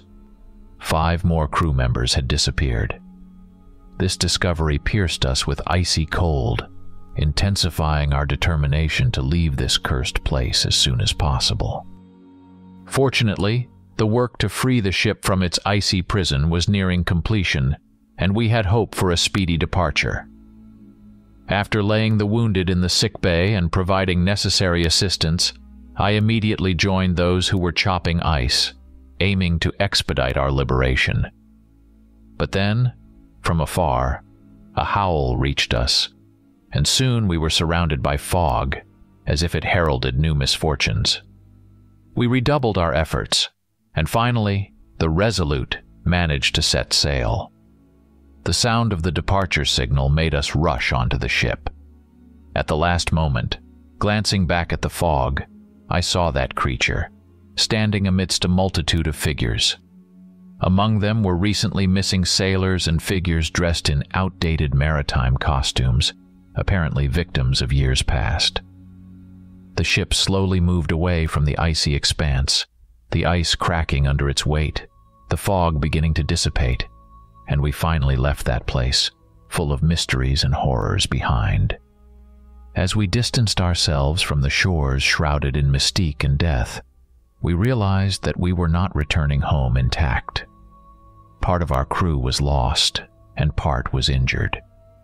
Ahead of us awaited not only the familiar harbor, but also the necessity to explain the incredible events we had experienced. Doubts about whether we would be believed, for facing the impossible head-on. We could barely believe in the reality of what we had gone through ourselves, clouded our thoughts on the way home. The alarm interrupted my sleep. Stretching out my hand, I found and pressed the button, and the persistent sound stopped. The clock showed 8 a.m. I allowed myself to lie in bed a little longer, slowly waking up from sleep before I struggled to get out of bed. I went to the bathroom, freshened up with water, and then headed to the kitchen to prepare breakfast. Turning on the TV, I chose a channel with morning news, which now served as a background to my morning ritual. On the screen, a beautiful presenter was reviewing the latest news. First, she briefly touched on the activities of the city's mayor, but it did not catch my attention, so I only glanced at the change of topic. The next report was more interesting. Researchers from the Meteorological Center discovered an unusual temperature anomaly in Antarctica. They suggested it might be volcanic activity, but they were not completely sure. The U.S. government, in collaboration with the military, plans to send an exploratory mission to find out the reasons behind this. The presenter smiled, emphasizing that the mystery might soon be unveiled, which could particularly interest fans of Lovecraft's works. Hearing the news, I could not hide my surprise. It had not even been a week since we discovered the anomaly by studying temperature maps of Antarctica using satellite data. Our report sent to the government sparked lively interest, and it was decided to organize a research mission, of which I was to be a part. Yesterday, I received an email indicating the meeting place with the mission team, scheduled for today. Reflecting on what was to come, I finished my breakfast, quickly dressed, and, looking at the clock, realized that I needed to hurry. Gathering the necessary items, I headed to the address indicated in the email. Leaving the house, I headed to the nearest subway station, where I easily found the right train, which was overcrowded. After making my way to the station near the government office, I exited the subway and started ascending the stairs outside. At that moment, a woman appeared before me unexpectedly. Her appearance and attire evoked thoughts of a gypsy, dark hair tied up in a voluminous bun, and her clothing, bright and colorful, adorned with many patterns and fringes, clearly stood out against the gray city hustle. Looking at me with her piercing large eyes, she offered to reveal my future. Attempting to pass by was unsuccessful. She effectively blocked my way. Knowing how these situations usually go, I took out my wallet and handed her a $20 bill, hoping for a quick resolution. However, grabbing the money, the woman insisted, stating she never takes money without reason, and simply asked me to extend my hand. To end this encounter as quickly as possible, I relented and offered her my palm. She carefully examined it, and then, with a mysterious and cautioning tone, warned that I faced great danger like never before. If I could overcome it, I would live to a ripe old age. The woman's words did not resonate in my heart, as I did not value such predictions. Thanking her for the advice, I hurried on, inwardly resenting the wasted time. Finally, I arrived at my destination, a building that hardly differed from the typical office structures of the city. It was a 4-story construction with a modern facade where glass and metal harmoniously combined, creating an image of strictness and functionality. At the entrance, I was met by a security guard who, as expected, asked for my documents and explained the purpose of my visit. After a brief explanation that I was a participant in the research mission, I was immediately let inside and directed to the elevators, pointing out the necessary floor and office number. Approaching the elevator, I met a woman who was also about to go upstairs. She was of average height, with long golden hair neatly tied back in a ponytail. She wore practical yet stylish clothes. Curiosity and openness to new acquaintances shone in her bright blue eyes. We exchanged glances and entered the elevator together, then exited on the 4th floor. To both of our surprises, we needed the same office, number 45. After a brief exchange of surprised looks, we knocked and entered the room. Inside, a small conference room awaited us, with a large table in the middle. Other people were already present. Among them stood out a man in an elegant suit, who approached us with a confident stride and greeted us. He introduced himself as Jeremy Smith, the head of the research mission appointed by the government. After a brief welcome, Jeremy invited everyone to take a seat, taking his place at the head of the table. He began with introductions. First was introduced David Gray, a middle-aged man with a serious and focused look. His appearance exuded strictness and experience, hair starting to gray and insightful eyes. David, a geophysicist by profession, was tasked with analyzing Earth's physical processes in Antarctica. His knowledge and experience were crucial for researching anomalies affecting geological stability and the magnetic field of the region, which could provide the key to understanding the phenomena discovered. Then, the attention of those gathered turned to Michael Harding, the captain of a military unit. His decisive look and physical readiness were immediately noticeable. As a military commander, Michael and his squad of soldiers were responsible for the expedition's safety and logistics in Antarctic conditions. Next was introduced the woman I had met at the elevator, a glaciologist. She specialized in studying glaciers and ice sheets, and her work's importance for the mission was undeniable. Her expert analysis of the glacier's conditions, their movements, and their impact on climate change helped understand the dynamics of anomalies in Antarctica. Finally, Jeremy Smith introduced me, a climatologist who discovered the anomaly. My name is Alexander Hill. My role was to analyze the climatic conditions of Antarctica, study the impact of anomalies on the global climate, and identify potential consequences for the region's ecosystem.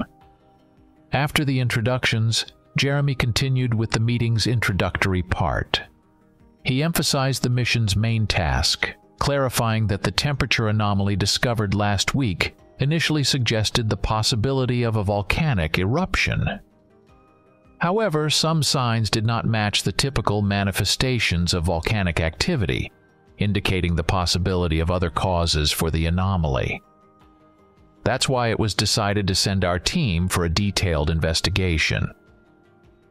Jeremy stressed that Antarctica is a harsh place, requiring serious preparation and the ability to overcome difficulties. He announced that the departure was scheduled for tomorrow, giving each of us time to finalize personal matters and prepare for the expedition. Then, the mission leader inquired about the specialized equipment and personal items we would need for work and life in Antarctica. Over the next hour, we discussed the technical aspects and logistics of the upcoming mission, clarifying the list of necessary equipment, from communication devices to scientific instruments and safety equipment. After discussing all details and questions, we said our goodbyes and dispersed, each engrossed in thoughts about the upcoming journey, to be undertaken in the unexplored conditions of one of the planet's most mysterious and unpredictable corners. Dawn was already enveloping the city with its first rays when I, having checked for all necessary items, called a taxi and headed to headquarters. Our research group was already gathering there. After exchanging greetings and the latest news, we soon saw a bus approach the headquarters, designated to take us to the airfield. There, a captain and a squad of soldiers, ready to accompany us on this challenging journey, greeted us. In total, there were 20 of us. Upon arriving at the airfield, we found ourselves in front of a mighty Boeing C-17 Globemaster III, already waiting for us, loaded with special equipment. Among other cargo on board the plane were 2 Hägglunds BV-206 all-terrain vehicles. These machines were to ensure our movement across the boundless expanses of Antarctica. The plane's interior was spacious with high ceilings and metallic walls, where foldable seats for the team were securely fastened. Each of us took our place, buckled up, and began preparing for takeoff. Despite its impressive payload capacity and size, the C-17 took off smoothly and confidently, lifting us higher into the sky. Landscapes changed behind the windows, from earthly scenes to endless clouds. After several hours of flight, our plane began to gently descend, approaching the ground. Below lay the magnificent landscape of Chile, a country with a rich history and stunning nature. The plane touched down on the runway of the airfield where a team awaited us for refueling. All processes were streamlined and well organized to minimize downtime. As soon as the plane stopped, fuel trucks immediately approached. While refueling was underway, part of the team decided to step out to stretch their legs and breathe fresh air. The sky was clear, and the air was refreshing, a pleasant break after long hours in the enclosed space of the plane. Shortly after, when the fuel tanks were fully replenished, we returned on board. The team settled in, gearing up for the second part of the flight, the most significant and exciting. The plane, having gained the necessary altitude, headed towards the cold expanses of Antarctica. With each passing hour, it grew colder and whiter outside the windows. Glaciers and snow-covered peaks began to emerge more distinctly, and the sea took on a deep blue hue, dotted here and there with icebergs.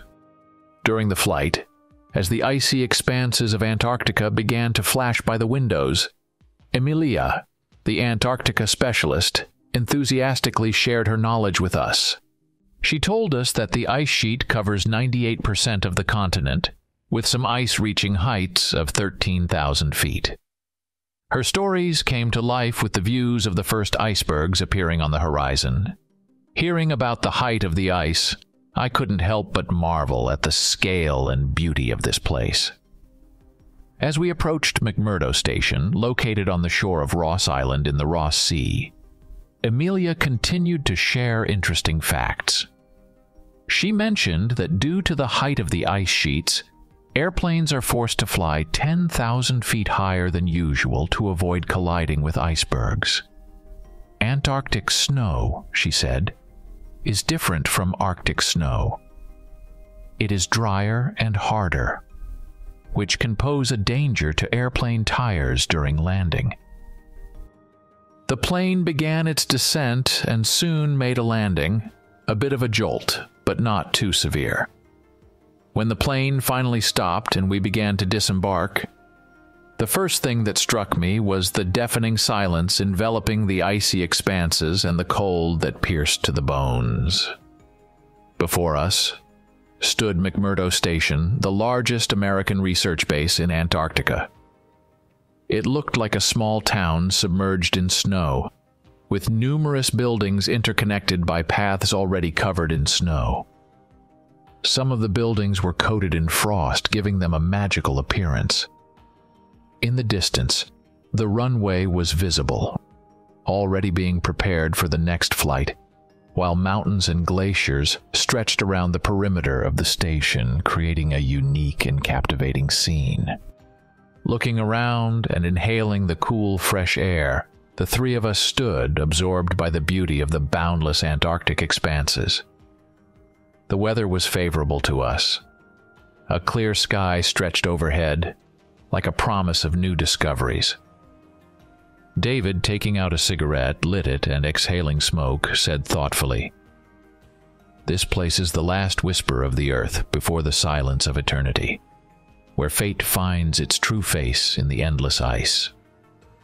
His words made us ponder deeply, adding a special depth to the moment. Soon, the rumble of engines interrupted our contemplation. From the airplane hangar to the street, all-terrain vehicles rolled out, ready for the journey ahead. People from the station approached to help unload our gear. About an hour later, we finished loading everything necessary into the vehicles. After a roll call and a brief discussion of the route, we took our seats, ready to depart. In each all-terrain vehicle, designed for 17 people, we sat 10, leaving the rest of the space for cargo. Making ourselves comfortable, we set off. According to our calculations, the journey would take a couple of days, meaning we had to move without delay. It was mid-February, and it was important for us to complete all planned research before the end of the Antarctic summer. Crossing the vast expanse of Antarctica, our expedition slowly but surely moved forward. Around us reigned an immense whiteness, only interrupted by the occasional rocky outcrops and deep cracks in the ice which we carefully avoided or crossed. The sky above us was clear, allowing the sun to cast a soft glow on the snow, making the landscape almost mystical. From time to time, we stopped to check coordinates, look around, or make notes about the terrain and weather conditions. These pauses also gave us all a chance to breathe in the Antarctic air and momentarily feel the silence and majesty of the surrounding nature. Emilia, our glaciologist, occasionally pointed out landscape features, distant glacial formations, snow-covered peaks that stood out on the horizon, and unique snow structures formed by wind and time. She spoke about the processes underlying these phenomena, adding depth to our understanding of the environment around us. As the first day of our journey came to an end, we felt the need for a rest. Despite the constant light of the polar day, fatigue from the trip made itself known. We chose a suitable spot on a flat surface, sheltered from the wind by ice outcrops, and quickly set up tents, creating a temporary camp. For dinner, we pulled out thermally resistant packets of frozen food that just needed to be mixed with boiling water. Thanks to modern technology, even in such conditions, we could enjoy a variety of meals. The menu included all the necessary nutrients, consisting of hot soup, a meat dish with potatoes and vegetables, as well as high-energy bars and hot tea for dessert.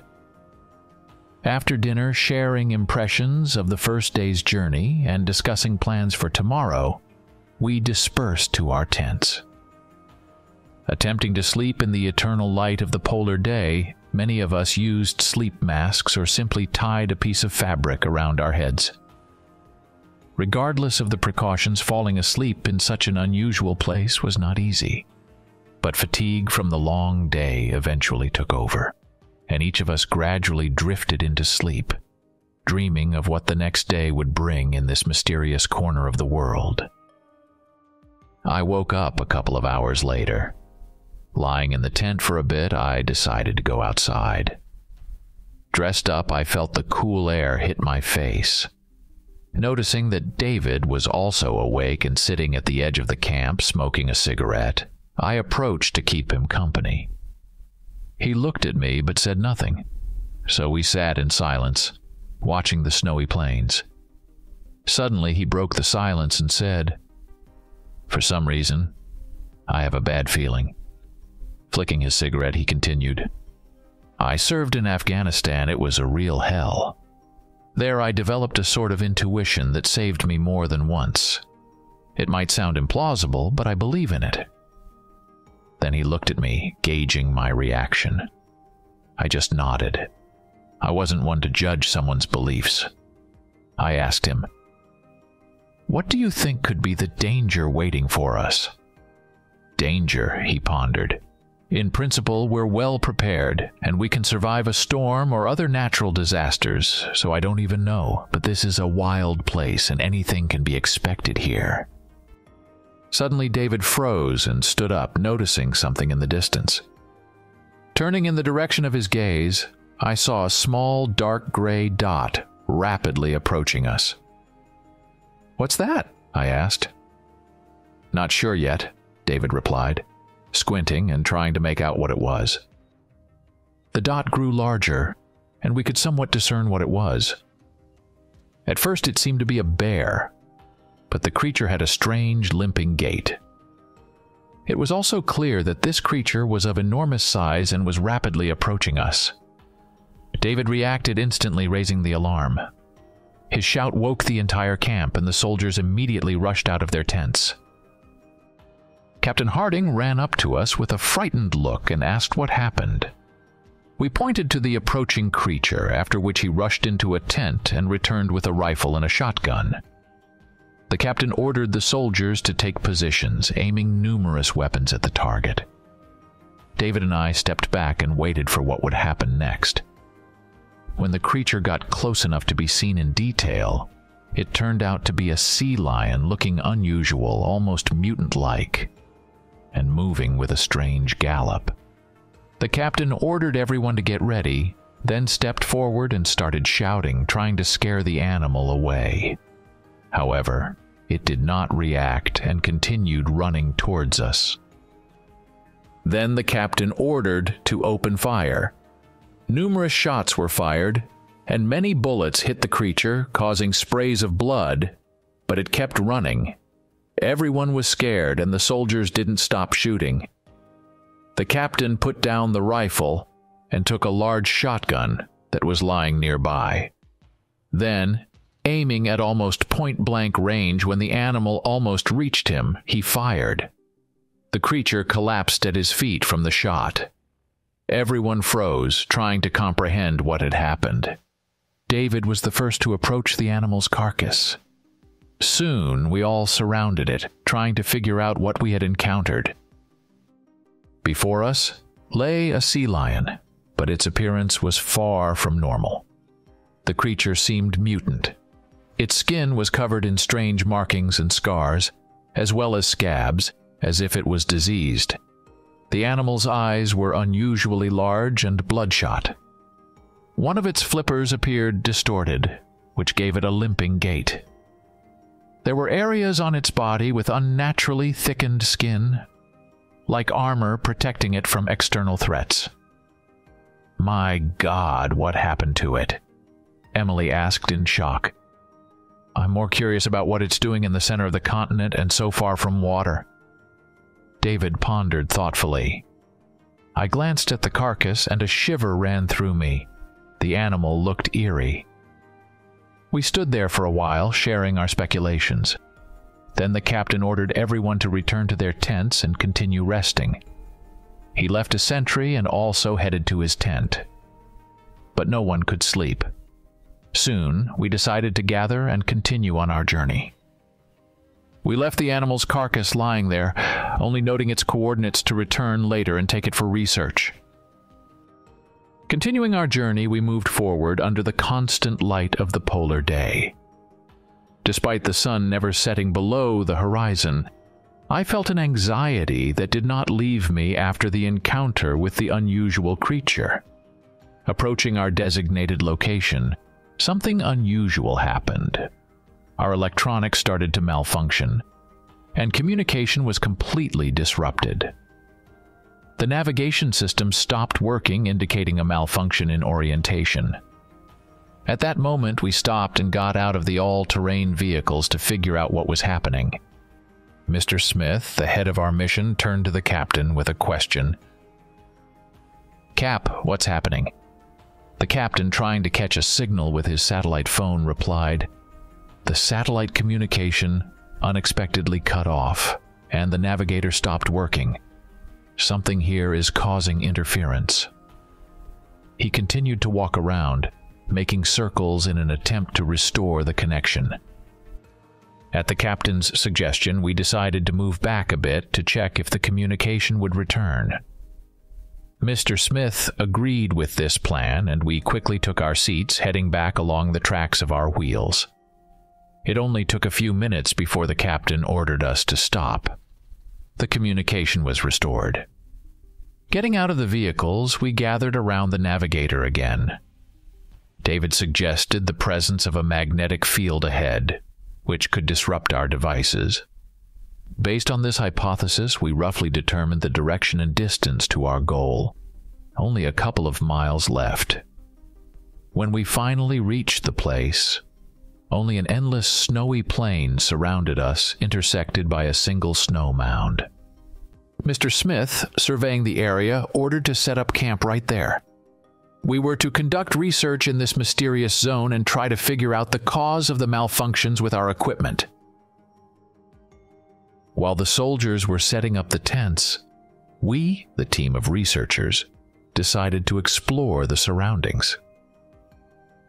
Walking around, we found nothing unusual or indicative of the cause of the disruptions in our electronics, which only added to our questions.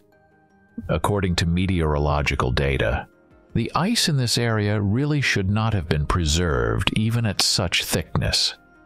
This observation only intensified our perplexity. Soon we began deploying scientific equipment all around our camp. First, we set up a portable meteorological station to monitor real-time weather changes, including temperature, humidity, pressure, and wind speed. This allowed us to compare the local climatic conditions with the standard data. Then, using deep thermometers and a drill, we started studying the ice temperature at different levels, aiming to understand whether it matched its surface temperature and the surrounding air. With ground-penetrating radars, we began scanning the subsurface layers, hoping to detect unusual structures or changes beneath the ice cover that could explain what was happening. By the end of the day, we had a meeting, and I saw puzzled faces around me. It turned out that the readings from all devices were within normal limits, and nothing unusual was found in this place.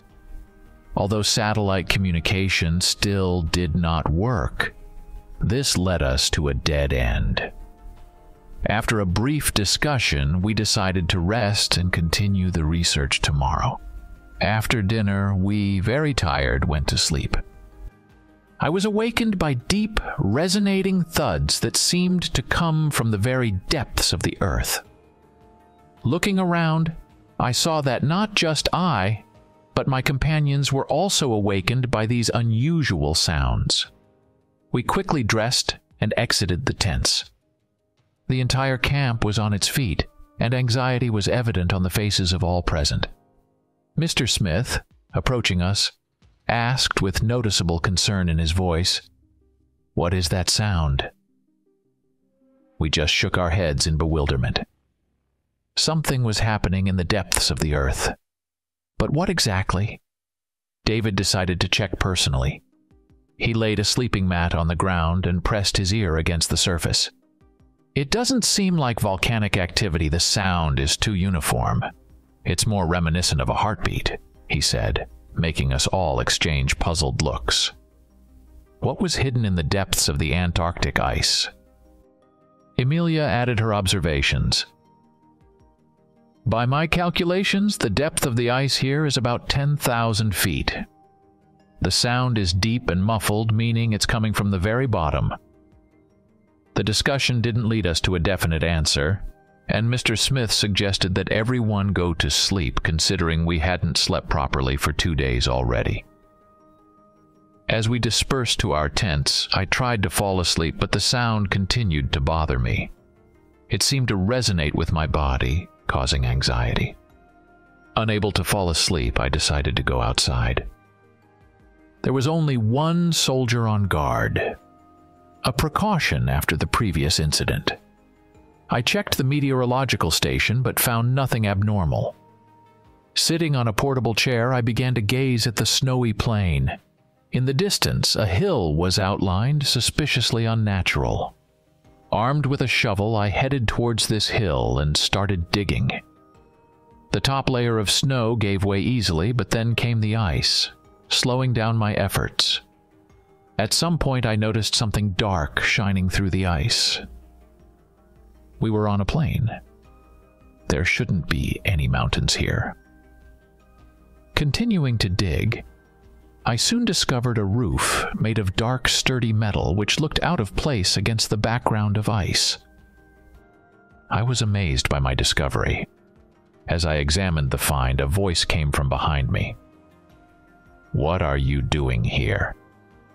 Looking back, I saw the captain, who was looking at the pit I had dug with curiosity. Climbing out of it, I noticed other members of the group approaching. When everyone gathered, I told them about what had happened. Everyone nodded in surprise, and upon learning about my find, they froze in shock, then rushed to see it. Armed with shovels, we started clearing the snow, and after about an hour of work, a small structure appeared in front of us resembling a house without windows, with only one massive iron door. We tried to open it, but it was locked. Then one of the soldiers brought a drill and started drilling the lock. Suddenly, he jumped back in fright, dropping the drill. The captain shouted at him, asking what had happened, but he pointed at the door, saying he heard a noise from inside. We all became alarmed. I approached the door and pressed my ear against it. At first it was quiet, but then I heard some rustling, unable to determine exactly what it was. I confirmed that there was something behind the door. The captain, grabbing the drill, said, "We won't know until we open the door," and continued drilling. Finally, the lock gave way, and he, grabbing the handle, looked back at us. We froze in anticipation. The soldiers prepared their weapons. The captain quietly and carefully pulled the door towards him, which began to open with a creak and a groan. We tensed up, but looking inside, we found that there was no one there, only a small room with an elevator shaft in its center. We cautiously entered, peering into the shaft, which descended into the depths of the earth to an unknown depth. Next to the shaft, I noticed a lever, which Mr. Smith approached, and, without hesitation, activated. A deep rumble emanated from the depths. To our surprise, the elevator turned out to be operational. Soon, the elevator cabin rose to us. The elevator was spacious, designed to carry about 10 people. Its interior was minimalist. Metal walls, a small control panel with buttons and emergency lighting, creating a gloomy atmosphere. After a short discussion, we decided that some of us would descend for exploration while some soldiers would stay on the surface to guard the camp. We stepped into the elevator. Mr. Smith pressed the descent button, and the cabin began to slowly descend.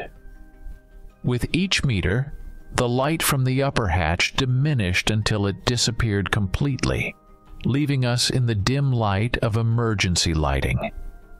The descent was smooth but filled with tension. Each of us understood that we were descending into the unknown, which could hold anything.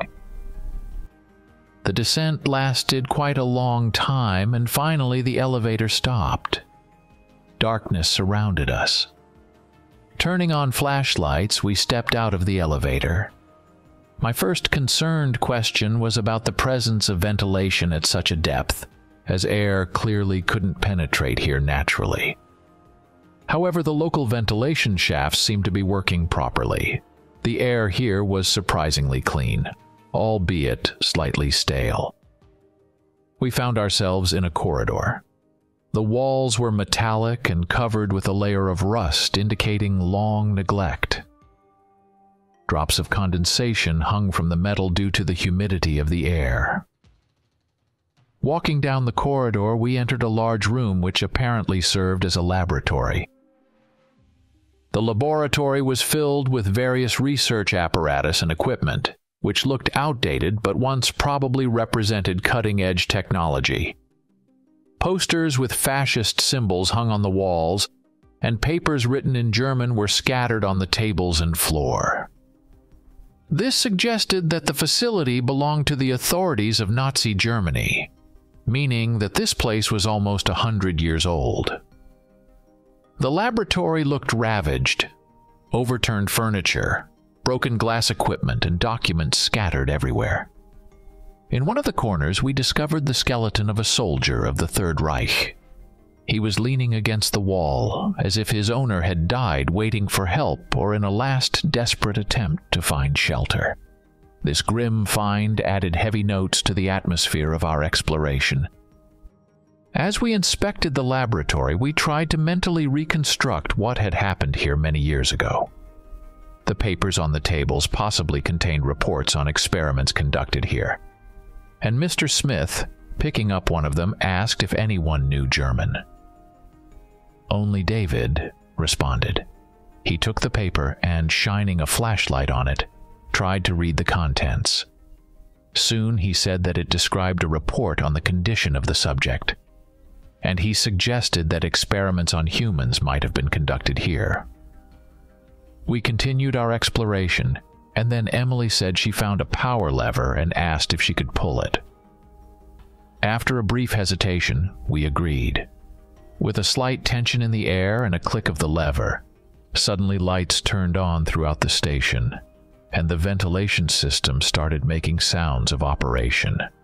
I was amazed that after so many years of neglect, the systems here were still functioning. Thanks to the illumination, we could now examine everything carefully. Walking along the tables, I found a folder. Opening it, I saw a mystical symbol in the form of a diamond, with a wolf's paw depicted in the center. Calling David over, I asked him to translate what was written. He read aloud the following: "The stone negatively affects the body, causing changes within it.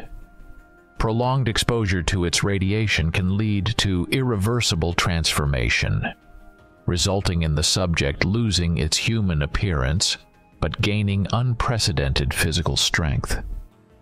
Unfortunately, the creature also loses control over itself, making its use on the battlefield problematic. The possibility of deploying it behind enemy lines exists, but is associated with great risks. At the moment, I consider the use of this method impractical. I recommend continuing research, as this object has unlimited potential due to its otherworldly origin." The document also contained various reports and figures, but the main content was truly shocking. What could the Nazis have been developing in this laboratory, and what did they discover here? We summoned Mr. Smith and showed him the document. As he studied it, suddenly, from above us, from the ceiling, we heard a noise. We all instantly raised our heads, and the soldiers grabbed their weapons. "Someone is moving through the shaft," the captain speculated. However, David, with a tone hinting at darker thoughts, added, "Perhaps not someone, but something." This thought made all of us tense from the uncertainty of what could be lurking at such depth, deep in the heart of Antarctica. Without wasting time, Mr. Smith suggested continuing our exploration.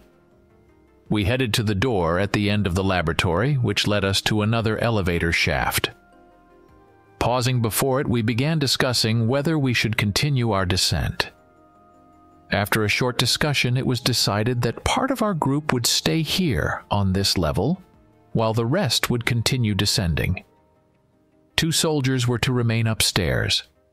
They handed us their pistols while keeping their rifles. Pulling the lever again, Mr. Smith called the elevator. After a while, the cabin ascended, and we stepped inside, preparing to continue our journey into the uncharted depths. Tension filled the elevator as each of us was immersed in thoughts about what might await us next. This time, the descent into the depths of the earth took much longer than the first. Once again, we heard the same sound that had been haunting us. And with each foot we descended, the sound of knocking grew louder and clearer, as if calling us to it. When the elevator doors opened, our eyes were drawn to a huge cavern. The floor was earthen, while the ceiling and walls were made of pure ice. Icicle stalactites hung from the ceiling, creating the impression of a frozen underground palace. Lanterns hung from the ceiling, illuminating the space and making it eerily beautiful. We stood in shock at this sight, but soon our attention was drawn to one thing.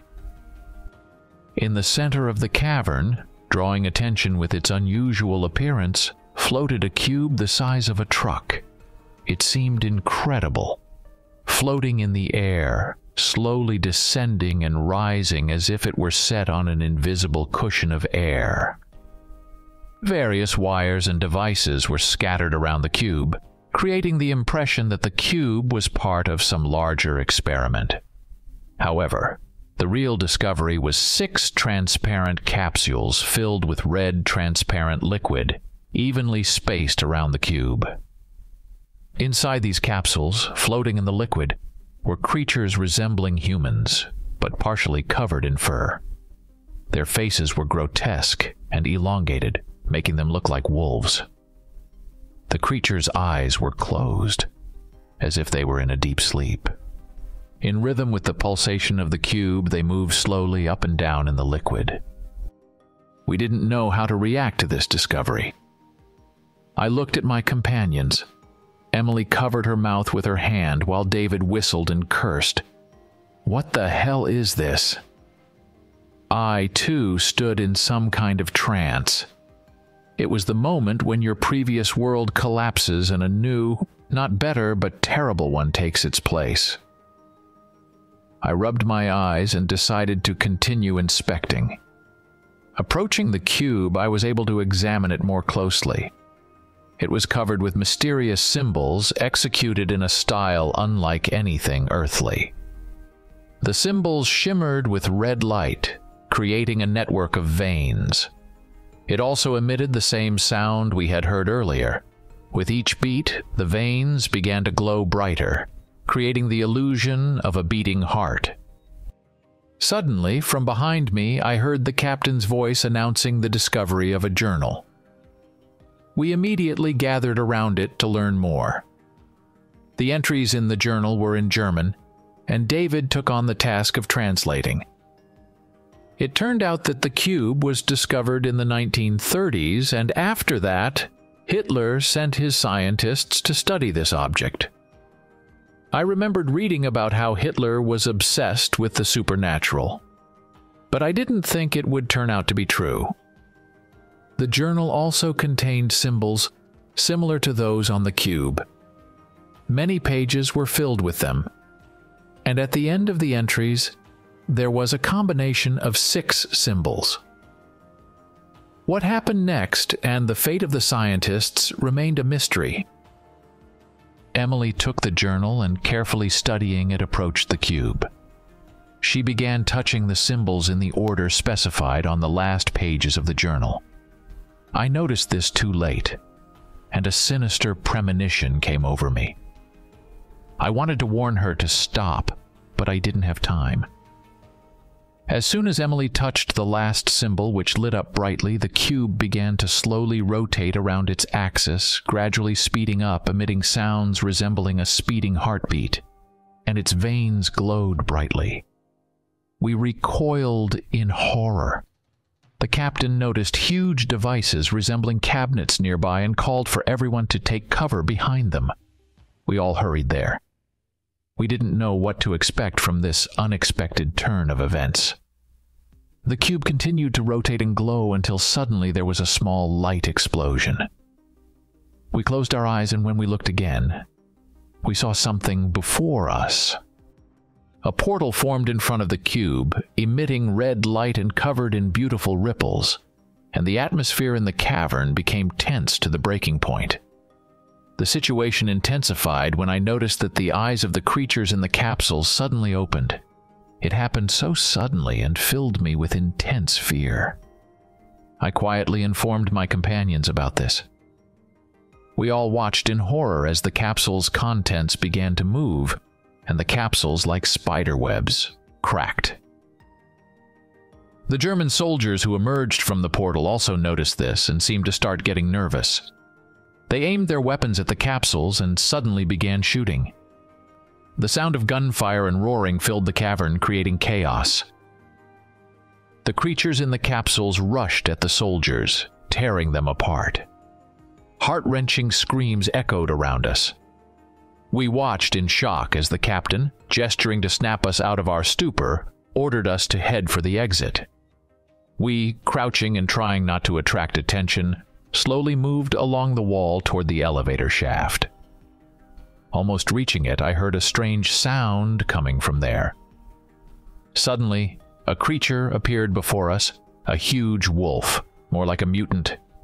It was different from those in the capsules, but bore some resemblance to them. The creature snarled viciously at us, preparing to pounce. The captain reacted instantly and fired his gun. The creature dodged, although a couple of bullets hit it, but to our horror it seemed unaffected. It blocked our path to the elevator and lunged at the captain. We opened fire, which fortunately saved him. The creature merely backed off. We helped the captain up and, fending off the creatures, made our way back to our previous hiding spot. Looking back at the battlefield with the Nazis, I noticed with horror that they had been completely wiped out and the creatures stood over their bodies, devouring their flesh. My companions also saw this, and despair washed over us. Hiding behind the devices, we pondered our next move. On one side, the creature by the elevator was attacking us, and on the other, the creatures were feasting on the Nazis' flesh. At that moment, we realized we were caught between two fronts, and a decision needed to be made about our next actions. In this critical moment, adrenaline surged through my body, and I had a single idea. I told everyone to follow me, asking Emily for the journal. Everyone looked at me puzzled, trying to understand what I was planning. I headed toward the cube, quietly creeping along the wall. Glancing back, I saw the others following me. The creatures continued to devour the soldiers, and the massive wolf-like creature stood at the exit, as if its task was to guard it. I approached the cube, which had already stopped, and the portal had disappeared. I began entering the same combination that Emily had entered before. When the last symbol lit up, the cube started spinning, attracting the attention of the creatures. I prayed silently for the portal to open faster. We huddled around the cube, and suddenly there was a flash. When we opened our eyes, a red portal lay before us. I didn't know what awaited us next, but it was the only way out of the situation. We were trapped thousands of feet below the surface. The creatures slowly moved toward us. I yelled for everyone to jump into the portal. First, with the words, "Screw you all," David jumped. The others followed suit, disappearing into the portal. Only the captain and I remained, and he opened fire on the creatures, shouting for me to jump. I saw that bullets had no effect on these creatures, and, abandoning the journal, I grabbed the captain's jacket and pulled him toward the portal. A flash of light and... Literally a moment after passing through the portal, I found myself in the same cavern, next to my companions. Instantly, I feared that we hadn't escaped, and that the creatures would devour us. But looking around, I realized the situation was different. The cavern was brightly lit, and people in uniforms approached us, among them soldiers with U.S. flag patches. I breathed a sigh of relief, understanding that they were our people. Soon, a man in a lab coat approached us, extremely surprised to see us. He introduced himself and told us what had happened. His words shocked us. It turns out that when we jumped into the portal, the soldiers remaining above ground tried to follow us, but found only 2 who had stayed in the first laboratory. To their horror, the second elevator wasn't working. Returning to the station and reporting the incident, all forces were mobilized. Restoring the elevator took a long time, and everyone understood that our chances of survival were minimal. After the elevator was restored, creatures were discovered, and the battle with them dragged on for years. Eventually, when the creatures were destroyed, scientists were able to study the cube, found the journal, and, using the combination from it, we appeared from the portal. Listening to this story, we were in shock. David asked how many years had passed since our disappearance. The professor sadly replied, 5 years. We froze in place, realizing we had been missing for a whole 5 years. The captain, however, said, "But at least we're alive, right?" We nodded in agreement. The professor suggested that we go to the surface to be examined by medics. On the way, I asked the professor about the wolf-like creature, describing its appearance. He shook his head in confusion. We exchanged worried glances. And at that moment, as we approached the elevator shaft, there was a rustling from above. We all froze and looked up, awaiting the unknown.